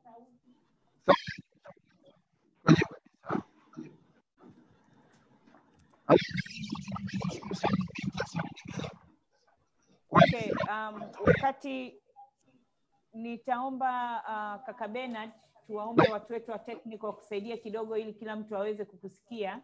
Huku tunasikia mawingu kidogo. Meanwhile, kama utaturuhusu niweze kuwapa panels baadhi ya maswali ambayo tumepokea wakati technical team wanashughulikia kuweza kusikia. Tunakuona vizuri lakini hatukusikii na tungependa tukusikie. Karibu sana. Nafikiri kuna issue ya mic. Wengine mnanisikia? Yeah, tunakusikia vizuri. Okay.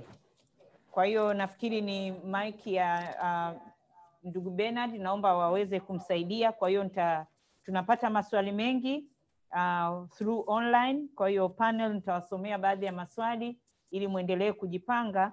Tutakapofika mwishoni muweze kugawana na nani atafanya nini, nani atajibu kitu gani, au nani ataatendi issue gani. Swali lingine linaloletwa kwetu na Git Harvard Camp. Does the bank offer loans to public hospitals? Okay. Swali lingine linalofuata ni do you fund development of medical innovation? Kama naenda haraka mtaniambia. La kwanza ilikuwa from Git Harvard Camp. It's a German name. Does the bank offer loans to public hospitals? Swali linalotoka kwa Laluka Pauna linauliza do you fund development of medical innovation?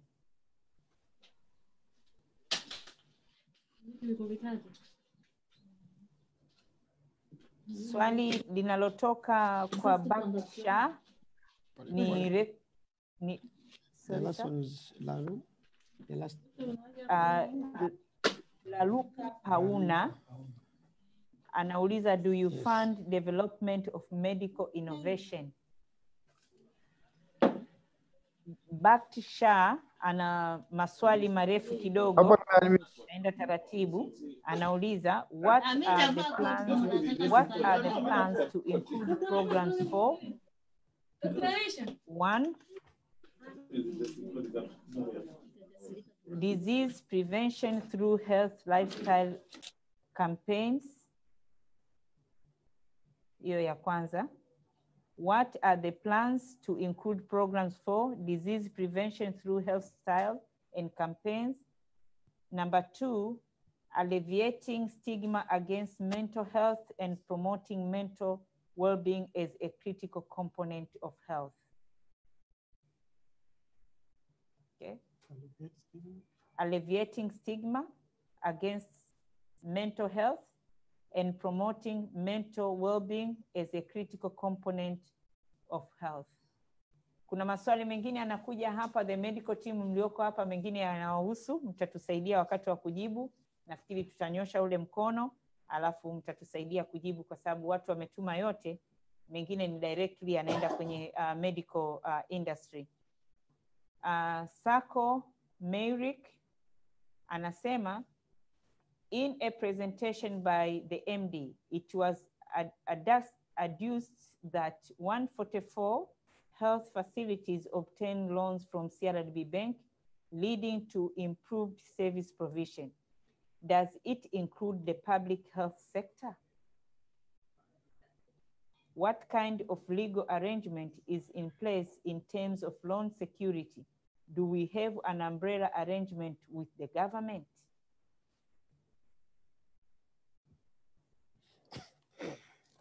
I'm repeating this again. In a presentation by the MD, it was adduced that 144 health facilities obtain loans from CRDB Bank, leading to improved service provision. Does it include public sector? What kind of legal arrangement is in place in terms of loan security?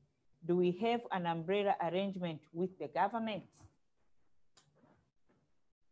Wakati wanamalizia hilo, naomba nijue kama kaka Bernard yuko tayari kutujoin. IT team.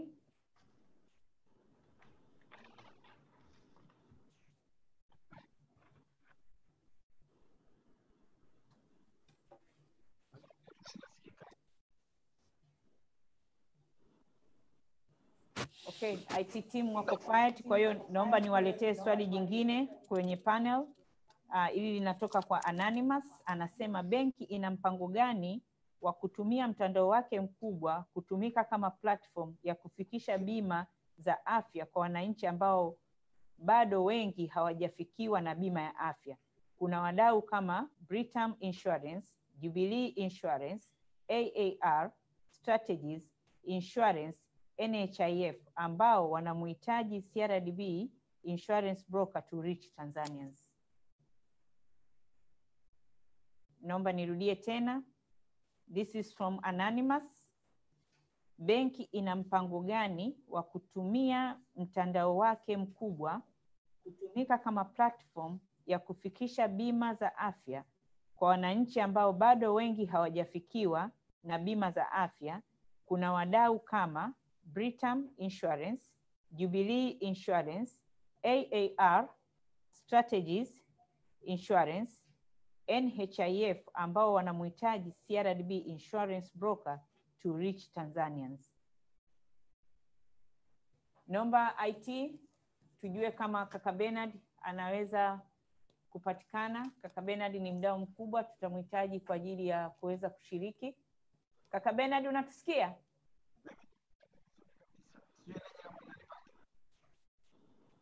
Kaka Bernard, unatusikia?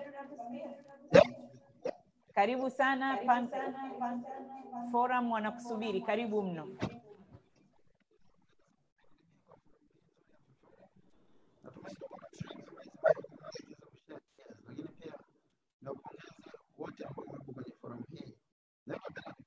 No, kaka Bernard, naomba usogee kwenye mic na mic yako naiona imekuwa muted.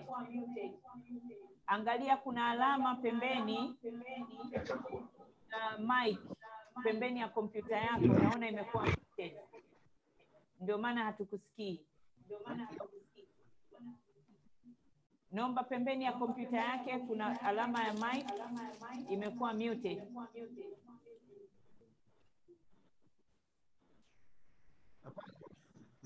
Sasa hivi uko on. Hebu jaribu kuongea. Hello?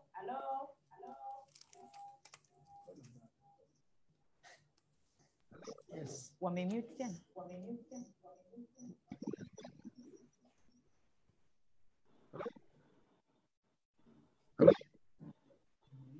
Naomba uendelee, karibu. Na naomba usogee karibu na mic.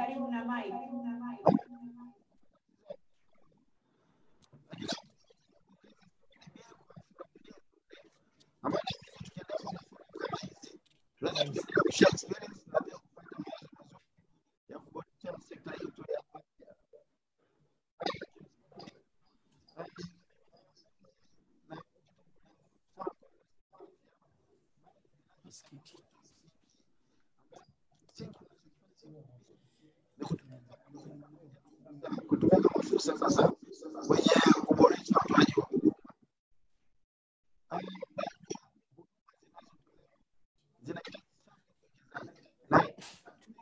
Tumepata program ya kumpata Mr. Bernard Komba wakati watu wetu wa IT wanaendelea kuifanyia kazi.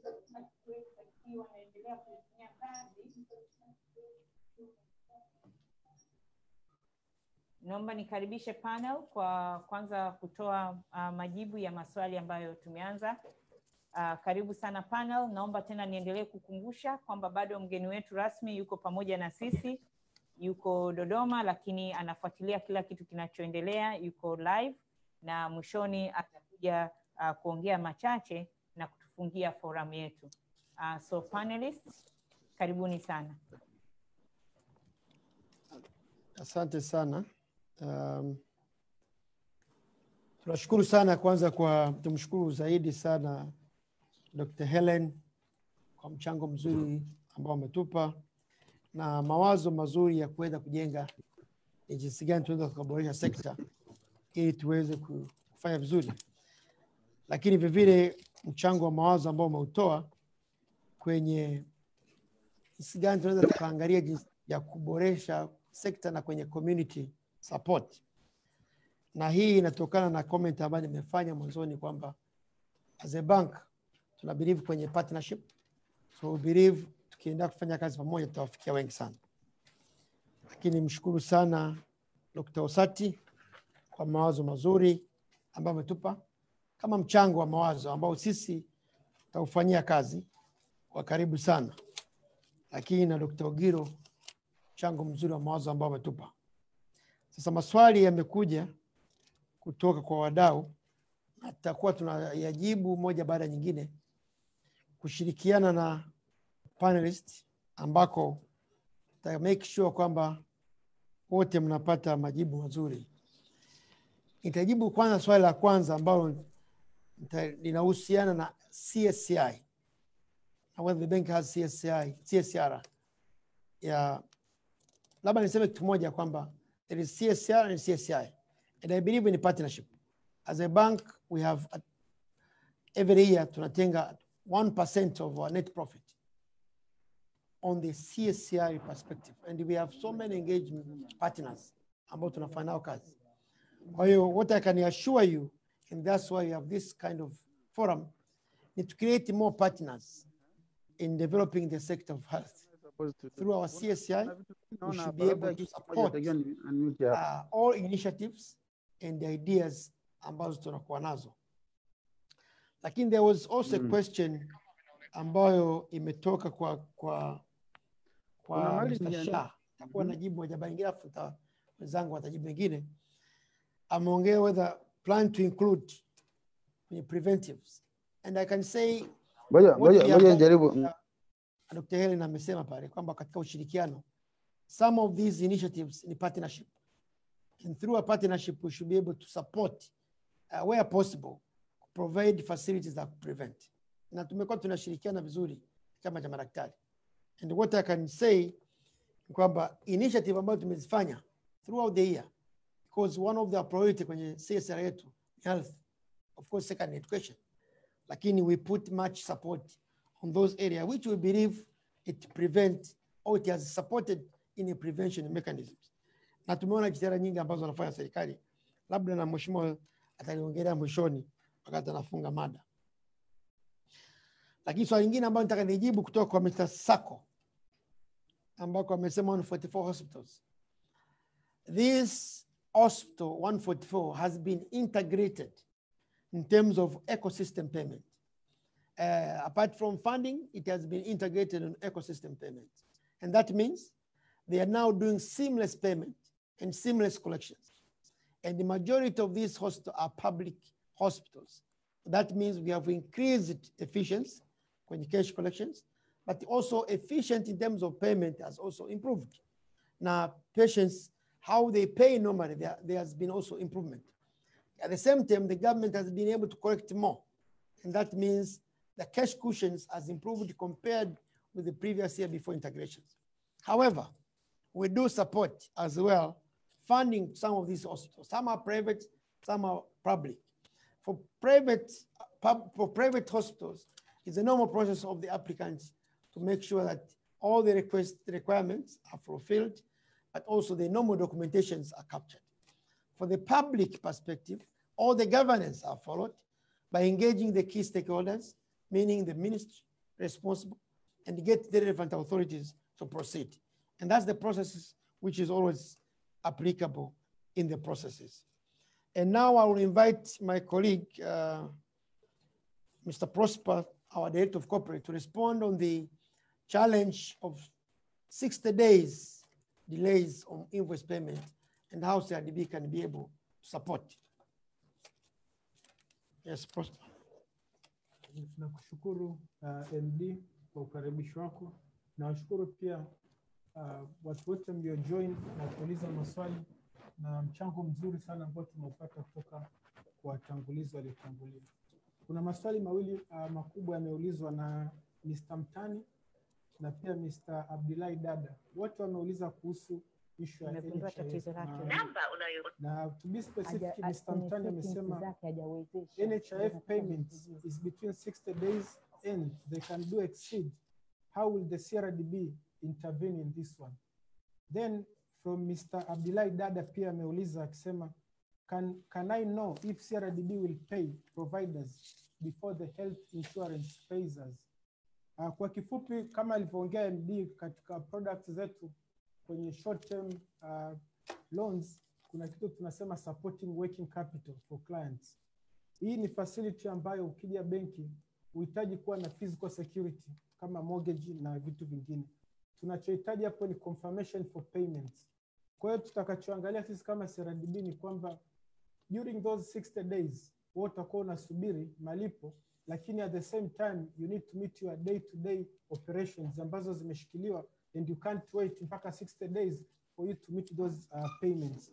Kwa hiyo tunachokifanya pale ni kuwa na kitu kama tripartite ambapo NHIF or any other service provider ensure ataconfirm kwa benki, tutakwenda kuconfirm zile invoices zako ambazo umeziraise, and then sisi immediately tunaweza tukakuadvance funding ambayo inakuwa in some sort of agreement na wewe kwa muda ule ambao unasubiri zile payments. Na once your payments zikiwa juu zitapita kwetu, tunachukua ile amount ambayo tulikuadvance na unaendelea kufanya biashara yako bila kukwama.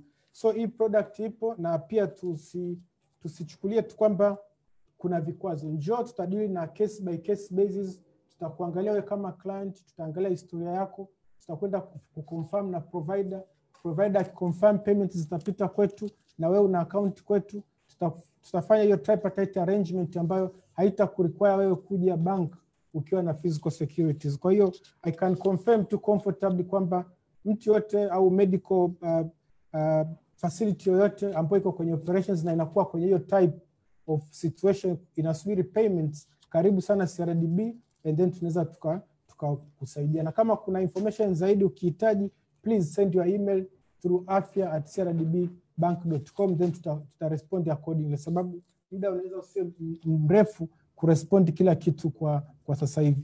Nashukuru kwa hilo.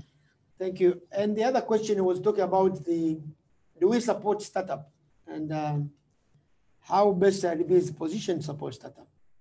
Basically, we do support startup. And maybe for this case of health sector, that's why we have this forum, the Afya forum, because we believe that, and I have said it before in my presentations, we always look on the project perspective, the potential of the project, and how this project will support the community, and what will be the payback period of the community. But with this particular forum, I believe we have the key stakeholders who should be working with us to initiate support on those medical professionals ambao wanagenerate startup project. For example, EFATA. And I spoke about issue of collateral. It's not about being even a startup. We have small dispensaries ambazo, based on requirement, they will need the working capital and they may not have security. But with the current arrangement we have in place for micro lending, we should be able to support them.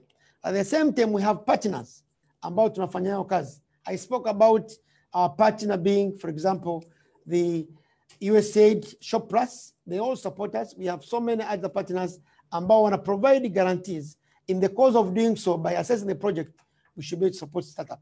So kwenye forum hii, na nimesema kwamba after this forum, we should be able to sit together with those representatives ambazo ni vyama, tukae pamoja kuangalia what solutions fit for and what financing should be required. By doing so, tutaweza kusupport sana startup kubwa. Na nimependa sana kwa mawazo ya Dr. Osaka ambako alisema kwamba kuna very professional graduates ambao wanamaliza shule wazuri sana. Not necessarily you get employed. You can still employ yourself because you are professionals. And that's where we'll be able to say, do you have a good idea and how bank can support you? But there was also a question in regard to, I think this one came from, it came from Raluca Pauna, where you wanted to know where the bank support medical innovations.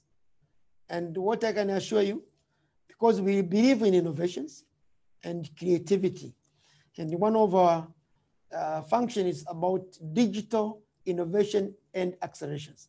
So that means when you look on the health sector, we'll be moving from traditional health services to the digital framework.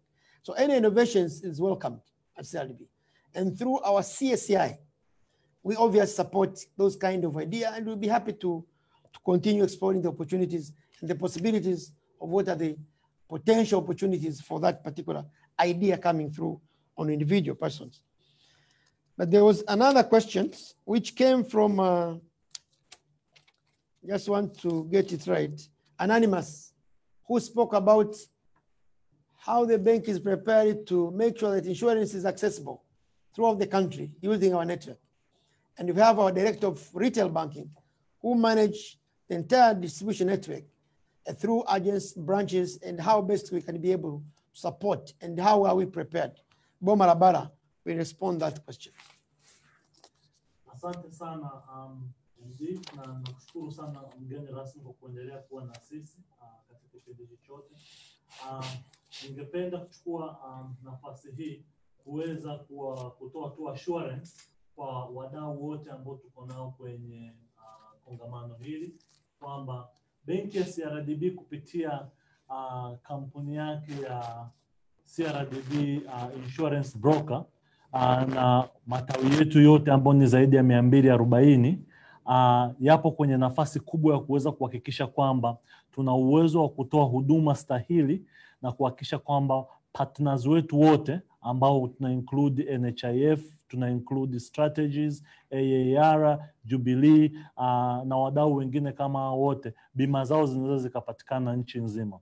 Tumesema sisi kama CRDB Bank tumejipanga vizuri na tunapenda kuchukua nafasi hii kuhakikishia wadau wetu wote na umma kwa ujumla kwamba utakapotembelea tawi letu lolote lile liloko Tanzania ambao ni zaidi ya 240 unapata uhakika wa kuweza kupata huduma ya insurance, na huduma hii pengine haitakuwa limited tu kwenye upande wa health sector.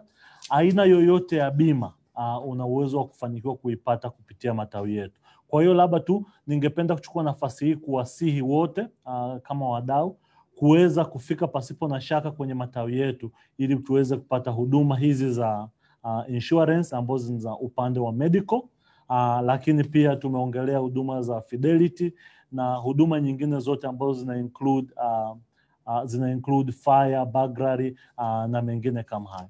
Kwa hiyo hayo ndio kwa sasa naweza nikawahakikishia kupitia kwenye matawi yetu. Asante sana. Maybe, thank you. The other questions, if I've captured well, is from GT. I think GT highlighted about that the bank offer facilities to public hospital. The answer is yes, because not only public hospital, I think we deal with all government-related institutions in different sectors, hospital being one. But what I can assure you, the facility arrangement follow the full governance in line with the authorities, directives, and provisions. So that's how we have been working together to support the sector. And the bank is well positioned to continue supporting health sector. And that was probably the last questions, if I've captured well from the members. Thank you.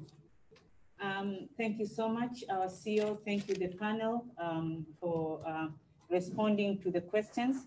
I do understand the time is not on our side. We are yet to get Mr. Komba. Before I invite our CEO to say a vote of thanks and maybe invite our guest of honor for closing remarks, I have received a request from Mr. Kane Mbaya, the CEO of Strategies, who wishes to say a word. And I thought we should accommodate him because we couldn't get Mr. Komba. So if you could bring Mr. Kane online, please. Thank you so much for having me today. Yeah, they are connecting Mr. Kane.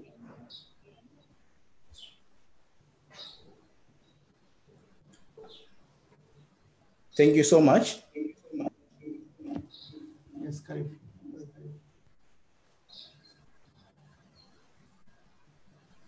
Can you hear me? Yes, we can hear you, Ken. Thank you so much for this opportunity, and I'm so happy that CRDB has given us this initiative to discuss this very important topic. You know, when others are burying their heads in the sand, you've been counted to show leadership in these times. So I really appreciate this particular webinar. Just for me, a few points that I wanted to acknowledge and recognize in terms of the initiatives you've taken. For us, from the financial services point of view, and when it comes to health financing, there are only three things that we consider very much: is cost, access, and the quality. And I think the area that we are discussing today covers, to some extent, some of these areas. So I'm quite supportive of your idea on supporting pharmaceutical development, because I think when it comes to costs of health services in our country, a lot of it goes into drugs. And so your initiative there is commendable. On invoice discounting, Strategies Insurance has got full support for you. We are willing to partner and work with you to make sure that this is successful, because it will help a lot in terms of cash flow for the health services, health service providers. And I also, I saw one of the slides you mentioned your investment into health centers. And one of the areas that I really am concerned about, and maybe you have already begun to address, is the area of small health centers, because I think these small health centers, and they're also up country, require to upgrade their services. Because once they upgrade their services, I think it will also help us to have quality services being given to our people. And I think that is crucial, because for us, if you look at the COVID-19 experience so far, there are two areas that have been of concern. It's education and promotion and prevention. And I think my brother Tekela also mentioned that, look, in your CSR, you're also putting in some investment into these areas, and we commend you for that.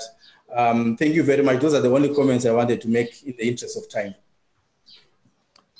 Thank you so much, Mr. Mbaya. Now we have Mr. Komba online. If we can connect Mr. Komba, please.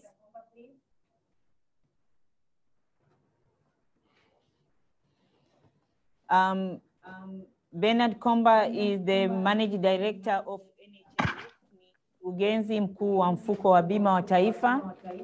Sasa hivi anaweza kujiunga na sisi. Karibu sana ndugu Komba.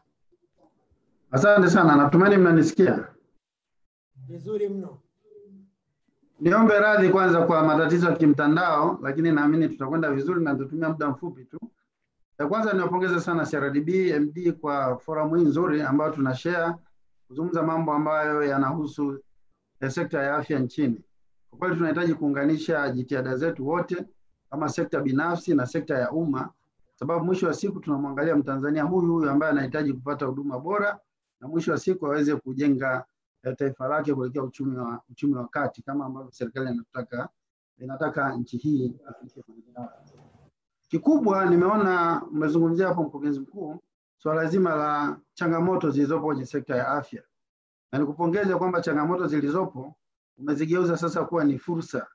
Ni kweli bado utoaji wa huduma za afya kazi kubwa sana imefanyika, lakini bado tuna nafasi ya kucomplement kuweza kwenda mbali zaidi ambako tunataka kuwa.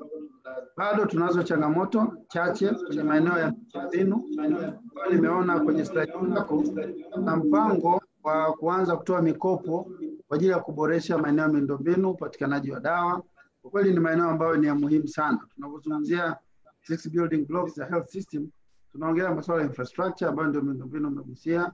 Tunaongea habari ya upatikanaji wa dawa, masuala ya human resource yametajwa na baadhi hapo, masuala ya data na masuala mengineyo. Kwa hiyo na jukumu kubwa sana la kuelekea huko.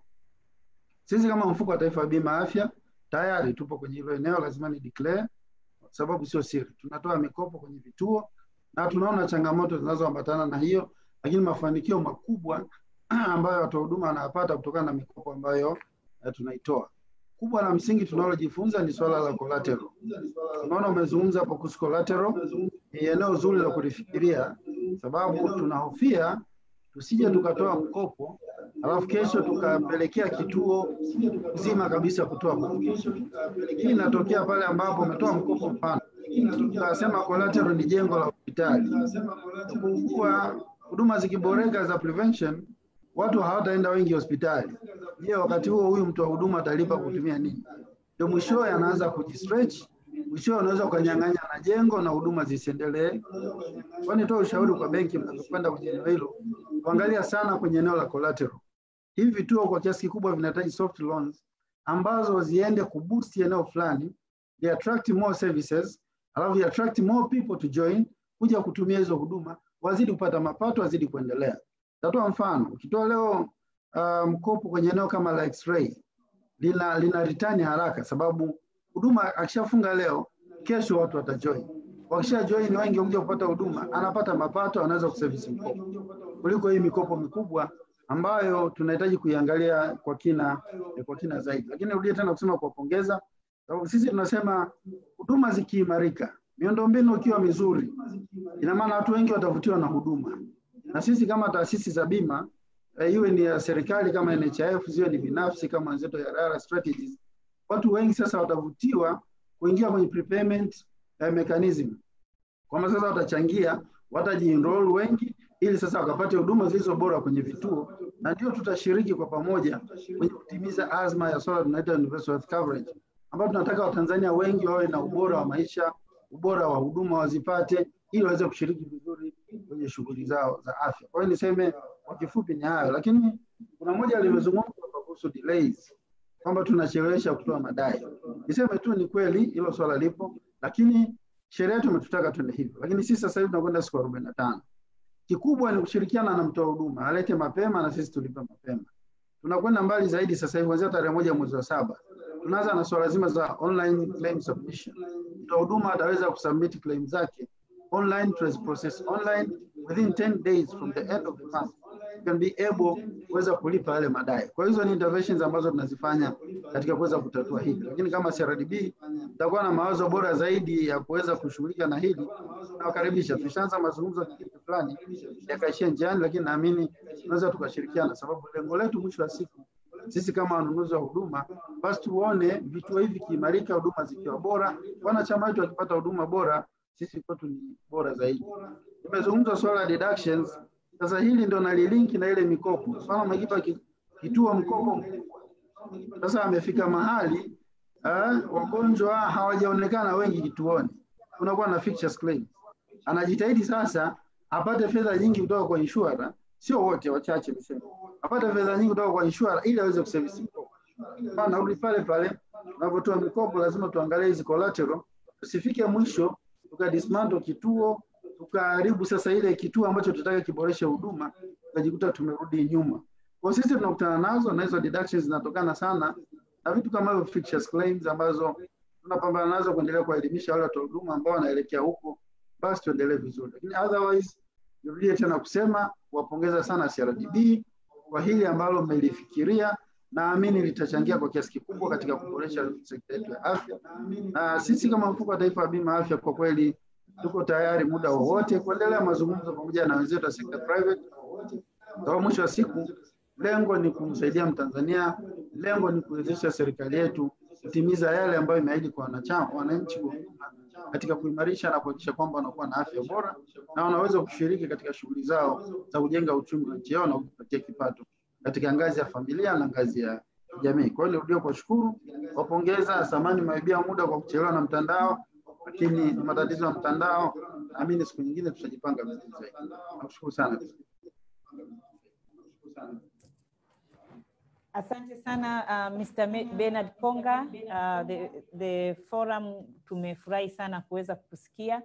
Kuna maswali mengi ambayo yameletwa kwa ajili ya NHIF, tutahakikisha kwamba tunafikisha kwenu ili muweze kuyattend na pia tuweze kuwafikia wanachama. With the permission of our guest of honor, we have attended to a number of questions which came online, but I can see we have participants who have raised their hands. I think maybe we can also attend to a few of them. And before we attend to them, I wish to note the presence of a team from USAID who are also with us in this forum and they are participating. Karibuni sana. Participants have raised their hands. Let's see how many can attend.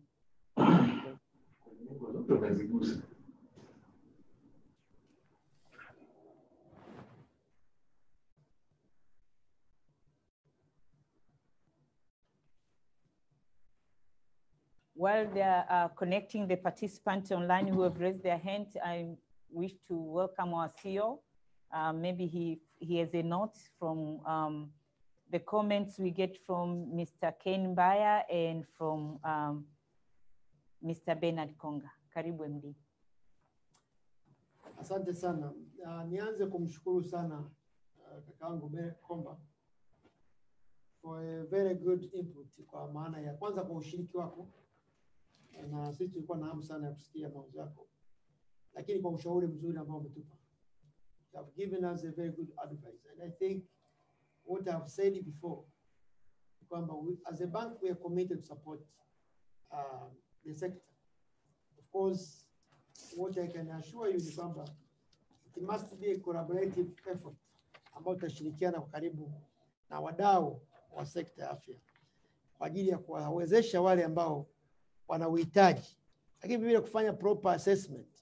Na umeongelea kitu kizuri kwamba mikopo isije ikawa mizito ikachukulia mwisho kituo cha afya na nadhani nimeongea mwanzoni kwamba we are not looking about security. Kuna hii soft loan ambazo tumeziongea kama x-ray, ambulance, ni soft loans lakini ni mahitaji makubwa sana ya jamii. Kwa hiyo tutaendelea kushirikiana kwenye how best we can proceed. Lakini kitu kingine ambacho umekisema na nimefurahia sana, umesema kwamba maongezi yalishaanza, yalikuwa hajafika mwisho. And with this forum I believe I think we should be able to close it as soon as possible. Na after this meeting tutaendelea kutafuta ili tuweze kufanyia kazi. Nikiongea na Mr. Kane Mbaya ambaye ni wastages, tunashukuru sana kwamba you are ready to participate, to collaborate on the invoice, but also you mentioned the key issue about cost, accessibility, and quality. When you speak about three pillars ambao you have just mentioned, and there is no way you cannot be, if you are not being supported financially, I don't think the cost will be cheaper, it will be very expensive. Because getting services from center to another center will cost the patient. Usafiri kilomita kadhaa. It's already cost. Na unaweza kawa nyepesi lakini gharama kuipata kwa kubwa. Lakini with expansion of facilities, we should be able to see much cost going down. When we support the sector to get local produced medications, we see much cost going down. Again, at the same time, capability of our citizens itaongezeka zaidi. Na accessibility ni maana kwamba serikali Mheshimiwa Rais amefanya kazi kubwa sana. He has done a significant job kwenye health sector in terms of creating so many medical centers, kujenga hospitali, kujenga zahanati, almost everywhere. That is already the closest services to the community. Now it will come the issue of availability of other facilities kama madawa na nini. Kwa hiyo lakini at the same time, how do we enable those centers to offer better quality services? And with the support of partnership, we should be able to manage that na kufanya pamoja. Na imani kwamba tukiendelea kufanya pamoja in terms of design perspective, on the design principles, we must be able to come forward with the better solutions, because it is designed from the user perspective, not from the thinking of others, rather than from the user perspective. And that's our slogan in terms of customer service command and the banks that listen, because we design our principles from customer perspective, and we should be able to achieve the intended goal. But I'll be happy to work with all the communities and ensure that we achieve that. Nawashukuru sana. Naona kidogo wenzetu wako tayari, kwa hiyo tuwasikilize tuweze kuendelea na. Thank you so much, MD. Thank you for covering us there. As I noted earlier, we have some participants who have raised their hands, and I'll mention them and then so that they can get prepared and tell who will start. We have 4 of them who are ready right now. The first one is Dr. Mafele, followed by Elizabeth Mgaya, and then we have Onesmo Msaga and Zahiha Lolila. We start with Dr. Mafele. Dr. Mafele, sir, welcome.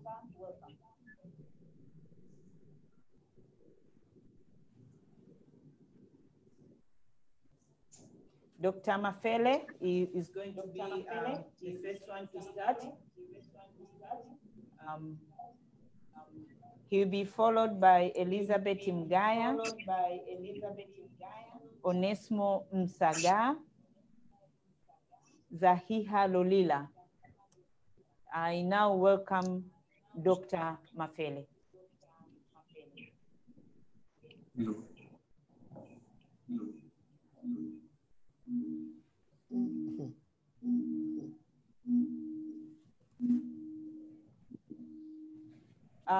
While Dr. Mafele is preparing, let's see if we can get Elizabeth Mgaya. Hello.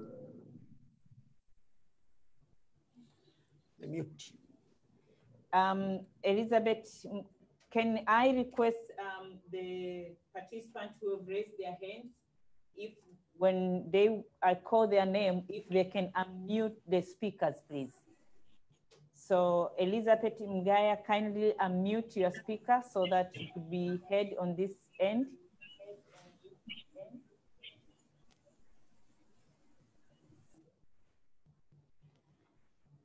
Okay, while Elizabeth is preparing, let's see if we can get Onesmo Msaga.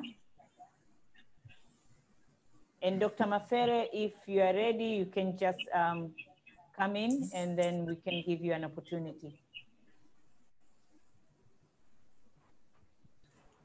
Hello. Hello. Hello. Hello. Hello. Hello. Is that Dr. Mafele?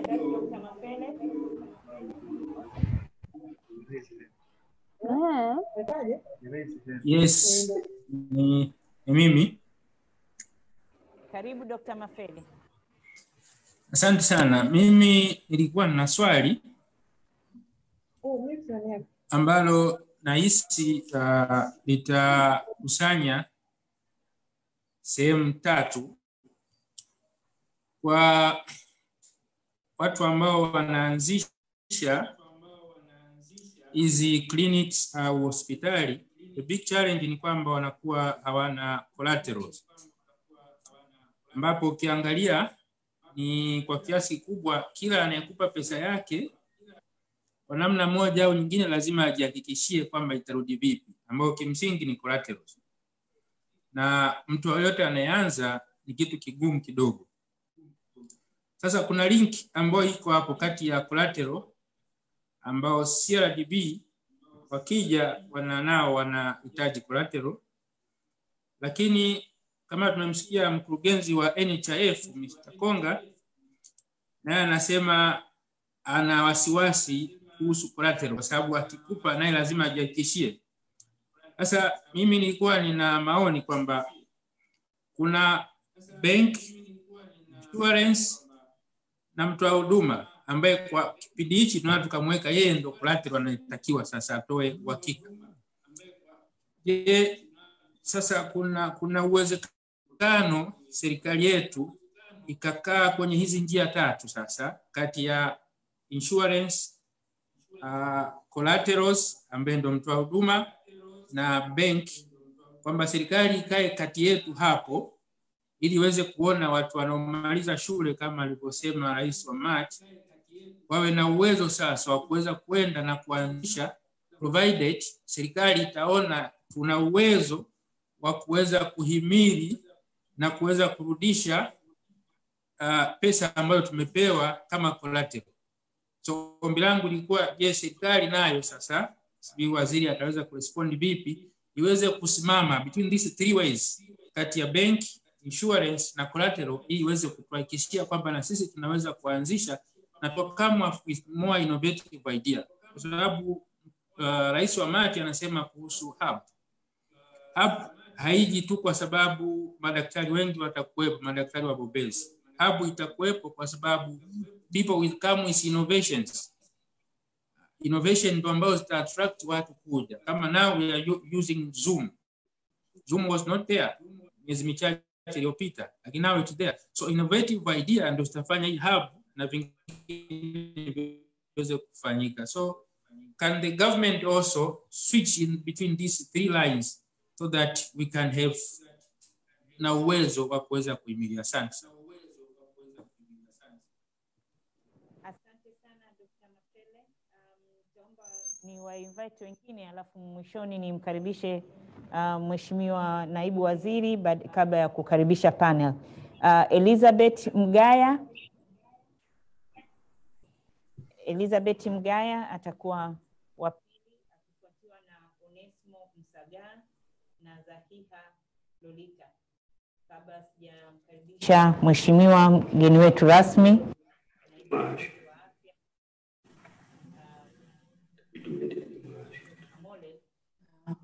kutoa majibu ya Dr. Mafele, alafu other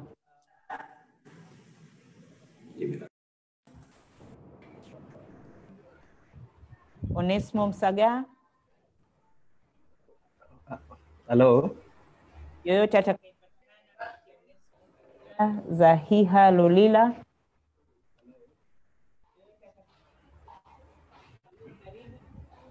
Hello.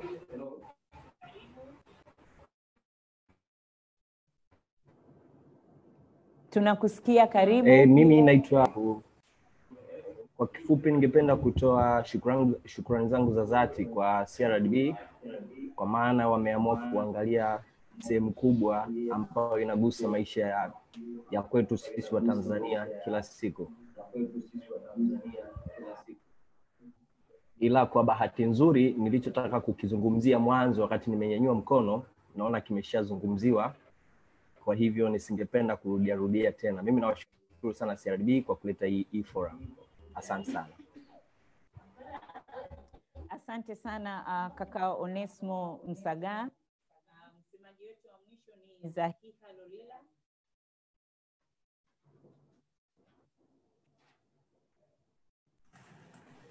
Karibu.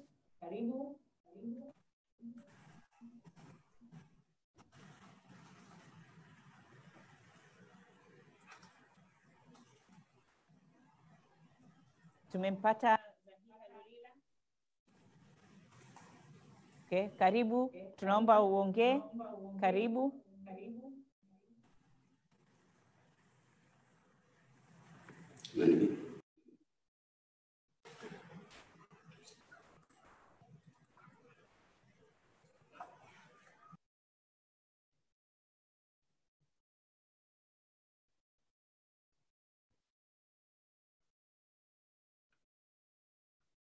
Ndugu Zahiha Lolila, tunakuona online, karibu.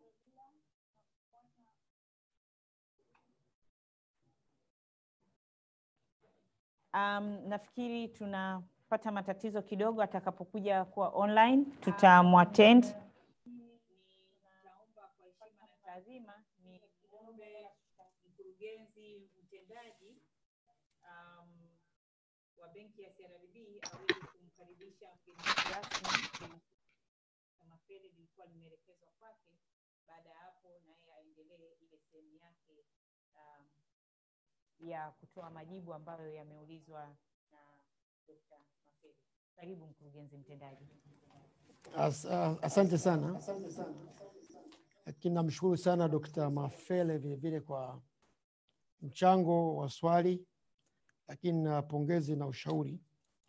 Na kama ulivyosema kwamba bank, insurance na providers wanataka kushirikiana, wamegusia serikali, na nadhani Mheshimiwa Naibu Waziri ataligusia atakapokuja kuongea. Lakini nichukue fursa hii vile vile kushukuru sana Onesimo kwa mchango wa mawazo na kwa appreciations. Na ni vile vile nashukuru wale ambao wote wameonyesha mikono wakiwa wanajaribu kutaka kushirikiana nasi kwenye kuongea katika mchango wao wa mawazo. Mheshimiwa mgeni rasmi, nishukuru tena kwa mara nyingine kwa uwepo wako na kwa jinsi ulivyojitoa kushirikiana nasi kwenye hii forum, lakini a very good speech ambao umetupa na ushauri how best we can improve the sector in the process of working together, private, public, and financial institutions, on how we can address the challenge facing the industry. I also want to thank mwakilishi wa Brigadier General Dr. Gabriel Muhinjize and Victory for a good summary you shared na kutuweza kutupa input, lakini kupongeze kwa sababu umesema barakoa karibu inaanza kuwa produced through MSD. That was good. Lakini nimshukuru sana Dr. Elisha Osati kwa mchango wa mawazo na Dr. Ogiro pamoja na Dr. Helen wote kwa mawazo ambayo ameyatoa. Lakini vivile nimshukuru sana kakaangu Kane Mbaya na ambaye ameweza kutupa mawazo mazuri ambayo tutakao tuyafanyie kazi na participant kwa ujumla. Mheshimiwa mgeni rasmi, kuna swali limeongezwa hapa na niliomba nikukaribishe kama unaweza kuchangia, ambao limetoka kwa Dr. Mafele ambaye ameongelea swala moja kuhusiana na startup, wale ambao wanataka kuanzisha na changamoto wanazopata especially kwenye funding proposition when it comes collateral. Pamoja na kwamba tuna provision mbalimbali na kuwepo na uwezekano mbalimbali wa kufanya ili waweze kuwezeshwa. Nataka kujua how best the government upande wa wizara unaweza kulisemea vipi hilo. Kabla kwa nikukaribishe Mheshimiwa Naibu Waziri, usaidie kuelezea kidogo na kuchangia mawazo kulingana na mawazo mbalimbali ambayo yametolewa na wadau, yapi ambao unaona ni bora tuyachukue ili kutusaidia kujenga hii na kuimprove forum yetu na majadiliano baadaye ambayo tutakuwa nayo. Karibu sana Mheshimiwa Waziri. Asante sana mkurugenzi. Kwanza nikushukuru sana kwa sababu ili swala ambalo leo tumelifanya ni swala ambalo limetusumbua sisi wengine tukifikiria kwa nini watu wasifikirie hivyo toka mwaka 2011, na ndio maana ukisikia na kuambia ni hata ilifika mahali na wenzangu mwaka 2014 tukaenda Kenya kuona namna banking system zinavyo support health system, lakini leo kuja na package nzuri ambayo ni nzuri sana, ambayo kwangu mimi sina kubwa la kuongeza kama naibu waziri, lakini mimi na waziri hatuna mengi ya kuongeza. Ni kwamba ni jambo jema, tunaweza tukasema ni jambo jema ambalo tunatakiwa tuungane pamoja, na tusipokuwa makini tukiachia sana kwenye mdahalo na kwa nature yetu wa Tanzania tutabaki kuongea sana badala ya kuanza kazi. Kwa hiyo mimi ninachofikiri hapo tuna vichwa. Nimemuona Osati, nimependa sana jinsi ambavyo mama yetu Ellen wa Mkapa amechangia. Ina content kubwa, lakini tunayo NHIF, tunayo MSD, tunayo. Mimi nafikiri ni wakati mwafaka pamoja na wewe mkurugenzi, kazi ikaanza, kwa maana ya kwamba Wizara ya Afya kwa maana ya serikali na nyie CRDB na vichwa vile muhimu ambavyo vinaweza kusaidia kutoa mwelekeo, tukakutana kwa maana ya kwenda kwenye practical sasa kuanza hili jambo. Mimi ameuliza mwenzetu kwenye startup business tunasaidia. Mimi niseme ni wakati, ni changamoto kwa sisi kwa health personnel kwamba tuanze sasa, tuanze ili kuweza kuithibitishia banking system na taasisi zote za fedha kwamba sehemu ya afya, eneo hili la afya na huduma za afya ni sehemu salama mno katika taasisi za fedha kuwekeza. Ni sehemu salama mno katika taasisi za fedha kuwekeza na waamini, lakini wajue kwamba wataalamu wa afya wenyewe tu kama wataalamu wa afya ni investment kubwa. Yani tunaweza tukawa tunatizama hizi majengo au mzunguko wa pesa, lakini yule mtaalamu tu, profesa wa upasuaji wa mishipa ya ubongo, profesa wa upasuaji wa moyo, yeye tu mwenyewe ni investment kubwa, ni investment kubwa. Kwa hiyo jinsi ambavyo tutaanza, tutakwenda polepole, benki zitajifunza, sisi wenyewe tutawathibitishia, wataona mambo mengine yatakuwa marahisi sana. Kwa hiyo ni changamoto kikubwa tuanze, lakini nilikuwa na shauri CRDB imeanzisha hiyo, lakini kuna nchi nyingi ambazo zilikuwa zina support startup. Kwa maana niliwahi kwenda nikawa nauliza benki moja kwenye nchi fulani, wakawa wanasema wao ukishapeleka hati ya kiwanja ambayo unataka kujenga hospitali, ukapeleka mpango wako na business plan,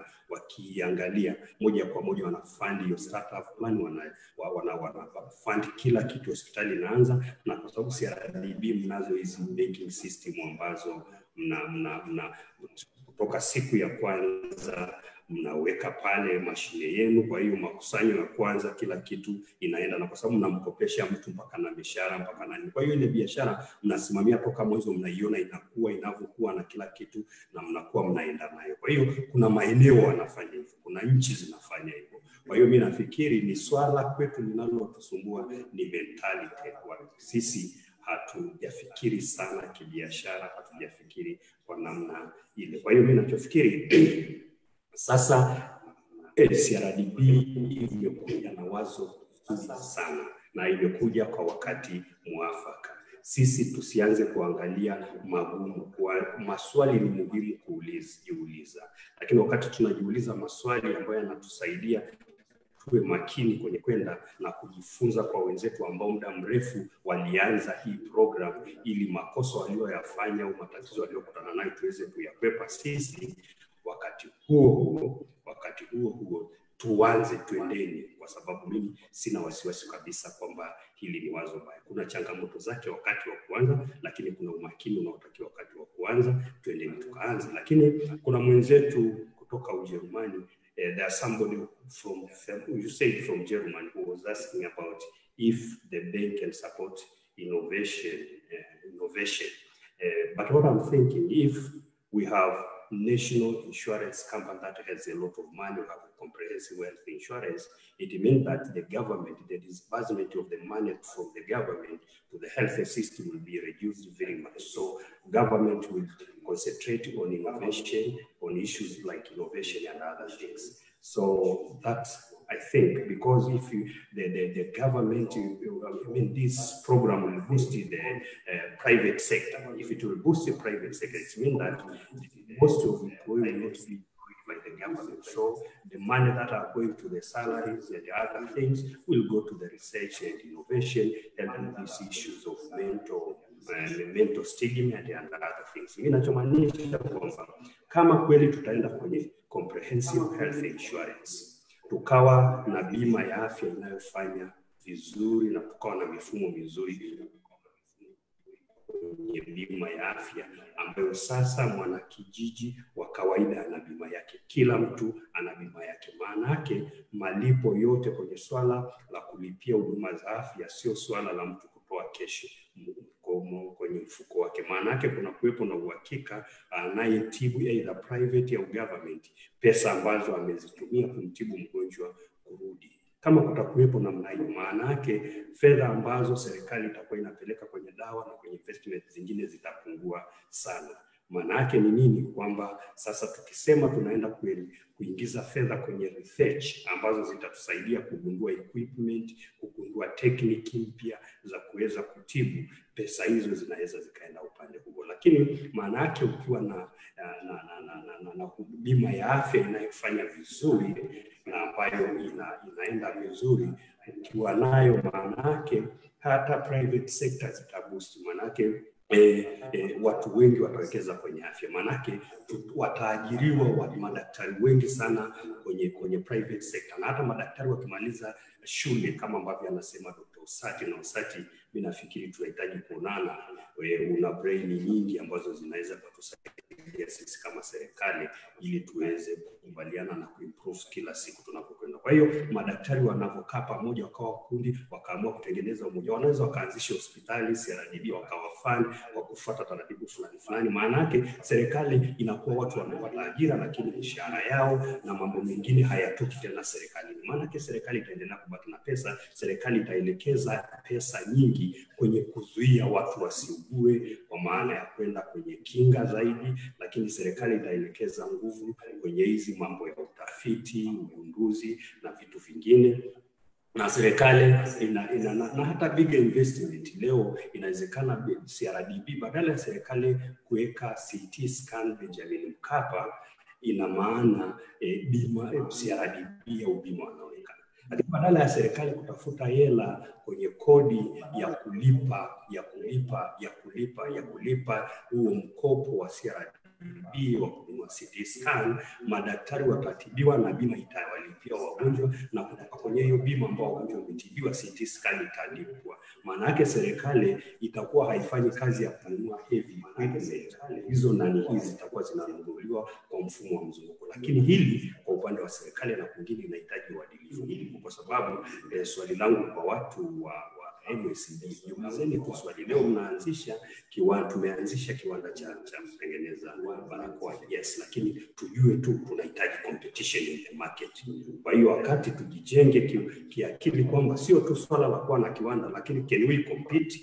Lakini ya pili, jiulizeni swali, inakuwaje kuna dawa haipo MSD, kuna dawa ambayo haipo MSD, lakini Mtanzania wa kawaida hata hajui Uganda, hata hajui Kenya anazo, lakini sisi MSD wenye network nzima kabisa huko, dawa hiyo haiko kwenye stock ya MSD.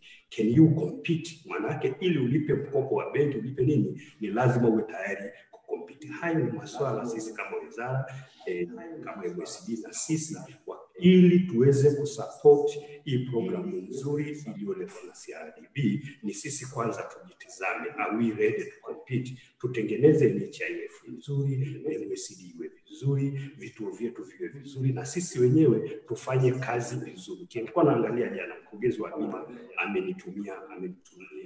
amenitumia jinsi anavyo disperse pesa kwenye hospitali zetu za serikali, lakini hospitali private.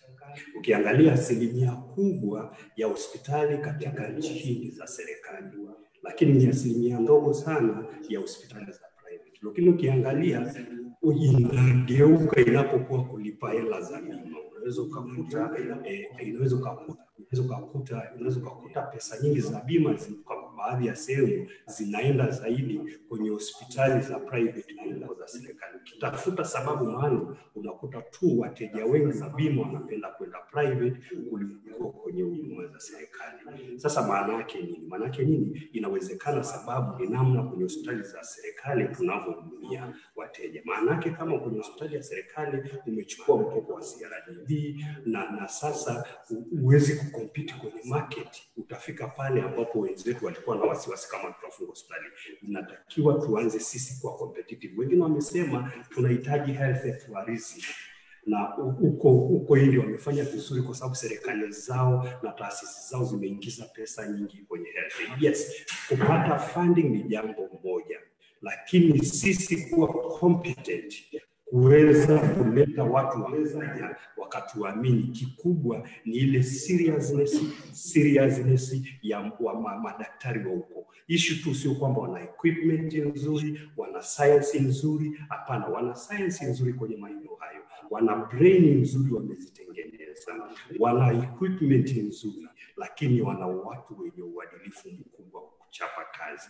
Hilo ni la msingi sana kama tunataka kufika pale ambapo tunatakiwa kufika. Kwa hiyo kikubwa tumekutana sisi ni vichwa ambavyo tunasaidia, kwa sababu tunapozungumza tuna private sector, tuna public sector, lakini zote ni Jamhuri ya Muungano wa Tanzania, zote ziko chini ya Wizara ya Afya. Tukiunganisha hivi vichwa vyote tutafikia prosesa nzuri ambazo tutahamasishana madaktari, manesi na watu wote watoa huduma wa afya pamoja na banking system wote tuadapti customer care ambazo tunaziona kwenye benki zetu.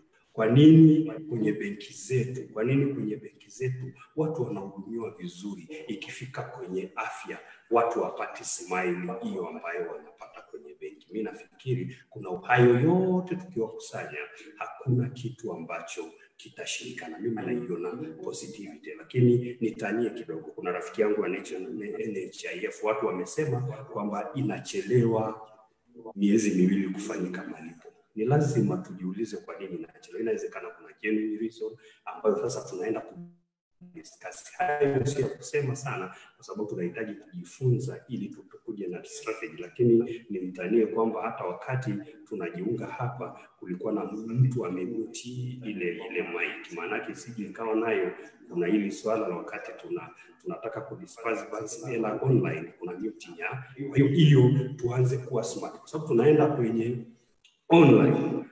kwenye online, leo tunaenda ili NHIF iwe nzuri, lazima tuungane, tutumie hii mifumo ya online.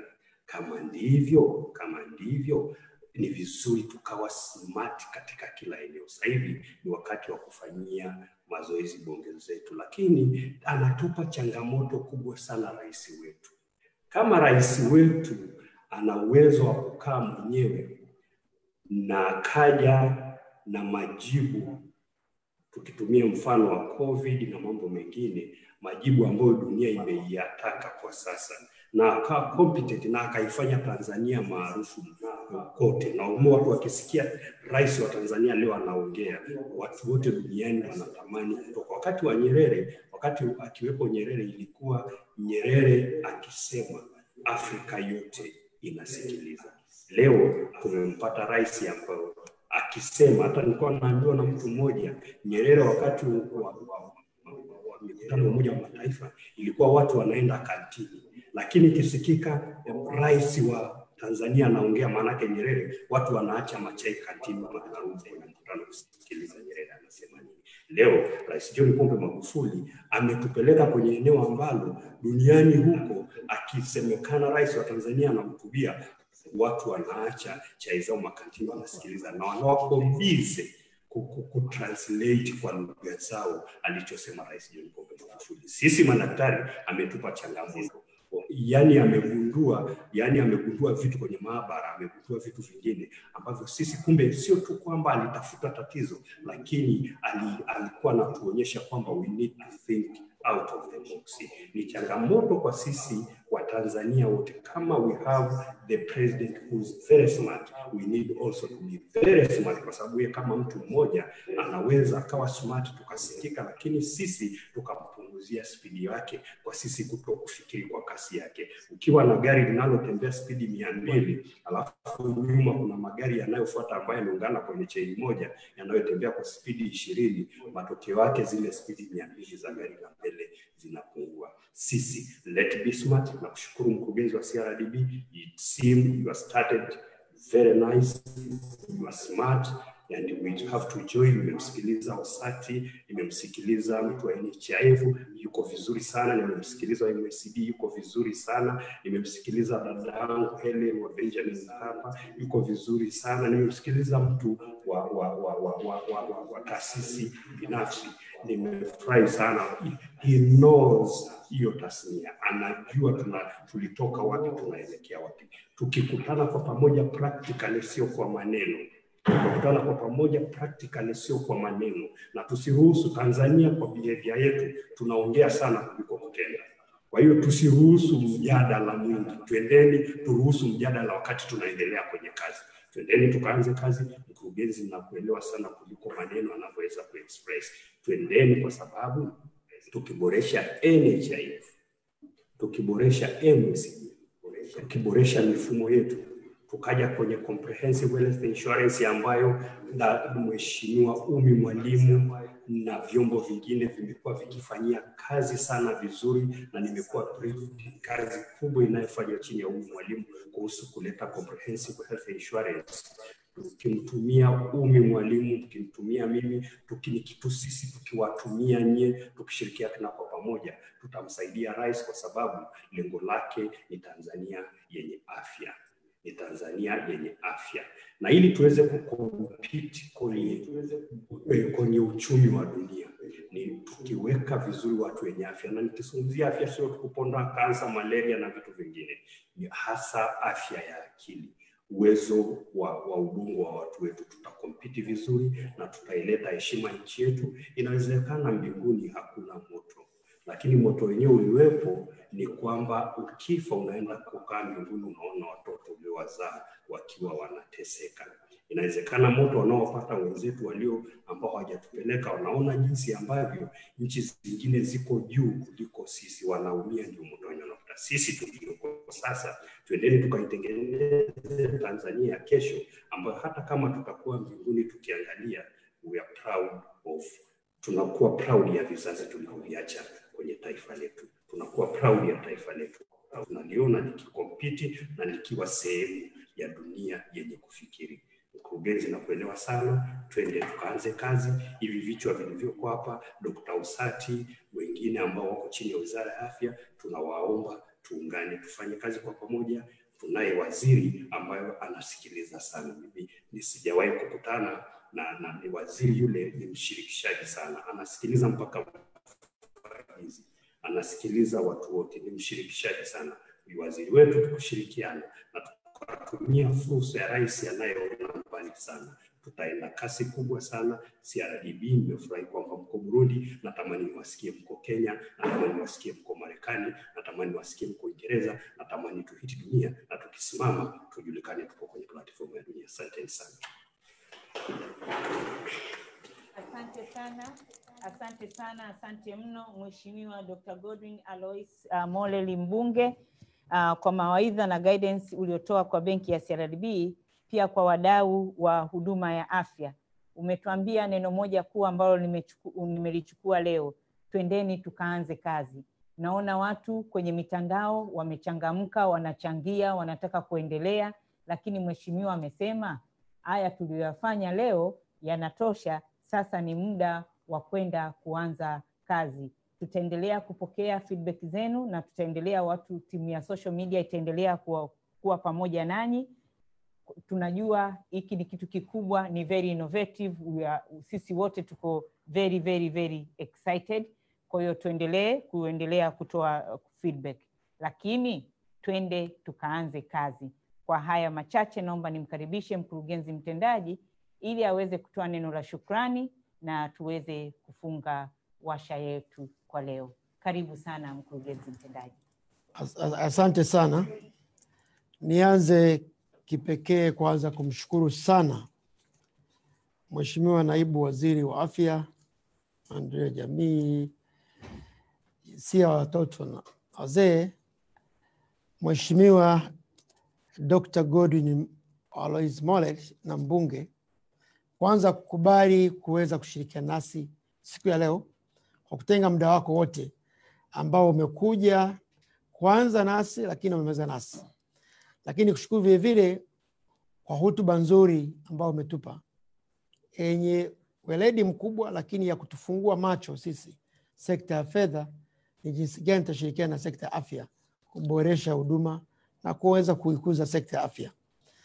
Lakini kipekee nitoe shukrani zangu ambazo naomba uzitufikishie kwa Mheshimiwa Waziri na Umi Mwalimu kwa ushiriki na usapoti ambao ameendelea kutupa kama benki ya CRDB. Tunajua majukumu yake ni mengi, lakini kwa upendo wake mmeshirikiana wote kuwepo, na yeye najua atapata salamu zetu, utufikishie na tutakuwa tayari kushirikiana naye. Lakini kipekee nichukue fursa hii kuwashukuru sana. Nimshukuru sana sana sana Dr. Samuel Ogilo, kwanza kwa ushiriki, lakini kwa ukaribu wa kufanya kazi na sisi na utayari wa kuweza kushirikiana ili kuweza kufanya jambo hili liende vizuri sana. Namshukuru sana sana kangu Bernard Konga kwa mchango wa mawazo na kwa tayari wa kufanya kazi na sisi. Na mimi ni kuahidi kwamba benki ya CRDB iko tayari kabisa kufanya kazi na wewe. Lakini vile nimshukuru sana mwakilishi wa Brigadier General Dr. Gabriel Mahiza, mkurugenzi mkuu wa MSD, dada yangu Victoria, kwa mchango mzuri na kwa ushiriki wako.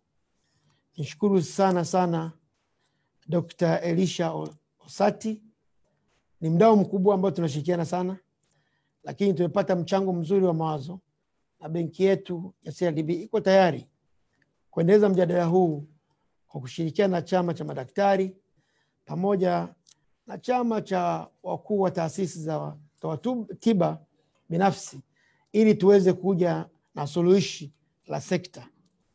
Namshukuru sana dada Helen, na kama ulivyosema, how best can we work together kwenye CSI, and I believe we are progressing well. I think the idea you have brought today, it also gives us energy to think even beyond. I believe tutaendelea kushirikiana ili tuweze kufikia malengo. Namshukuru sana sana Ken Mbaya, mkurugenzi wa strategist, kwa mawazo mazuri na utayari wa kushirikiana nasi. Lakini nimshukuru sana mkurugenzi wa CCBRT Brenda Msangi, hapa kuongea lakini tulikuwa naye, tunamshukuru sana. Niwashukuru sana sana viongozi wa taasisi ambazo wameweza kushiriki kwenye warsha hii. Niwashukuru sana sana wateja wetu na wale ambao si wateja, lakini wanajua kwa kupitia forum hii watakuwa wateja wetu, maana benki yetu iko tayari kushirikiana nao. Lakini I also need to thanks our partners, global partners, USAID, Shop Plus, for also being present, but also for supporting us and working together. I think we have heard about the challenge of the sector from the stakeholders who are on the ground. And you can hear in terms of how much can we support them and the challenge they're facing in accessing funding. But I believe together we should be able to come forward with some innovative idea. Thank you for IFC, who have been also participated. GCF, I also thank African Guarantee Fund. They have also participated. Now FSDT members, they have also participated. Tunawashukuru sana sana sana. Our commitment and the reason why we had this forum is to share the value we see on this sector and how best as a bank we are positioned to support the sector. But I think the comment made from other members, participants, in terms of challenges, these challenges are there, which for us becomes an opportunity, because challenges is always been transformed into opportunity if the purpose of both parties as one. The issue of security and the other alternative way of funding, we have all the solutions available. What we need to have is the discussions of the nature of the project and how best can it be funded. And then what are you looking for? And from our professionals, CRDB, we have a good profession team who should be able to give a better idea on how best you can venture in that perspective. We do believe that this forum is a beginning of our journey in supporting the sector. And I also call upon our partner, global partners, that from this discussion, we should be able now to sit together to think beyond norms on how best can we streamline the current processes, the current offerings, and offer the best. Lakini mshukuru waziri amesisitiza kwamba Yes, the forum has been fantastic. We have received quite significant inputs from members, and we have received quite innovative ideas how best we can move forward. But that is part of innovation ideas. If those ideas won't be put in practice, it just end it in the paper. Waziri ametushauri tuende kwenye move, kwenye kufanya kazi, and that's the move of executions.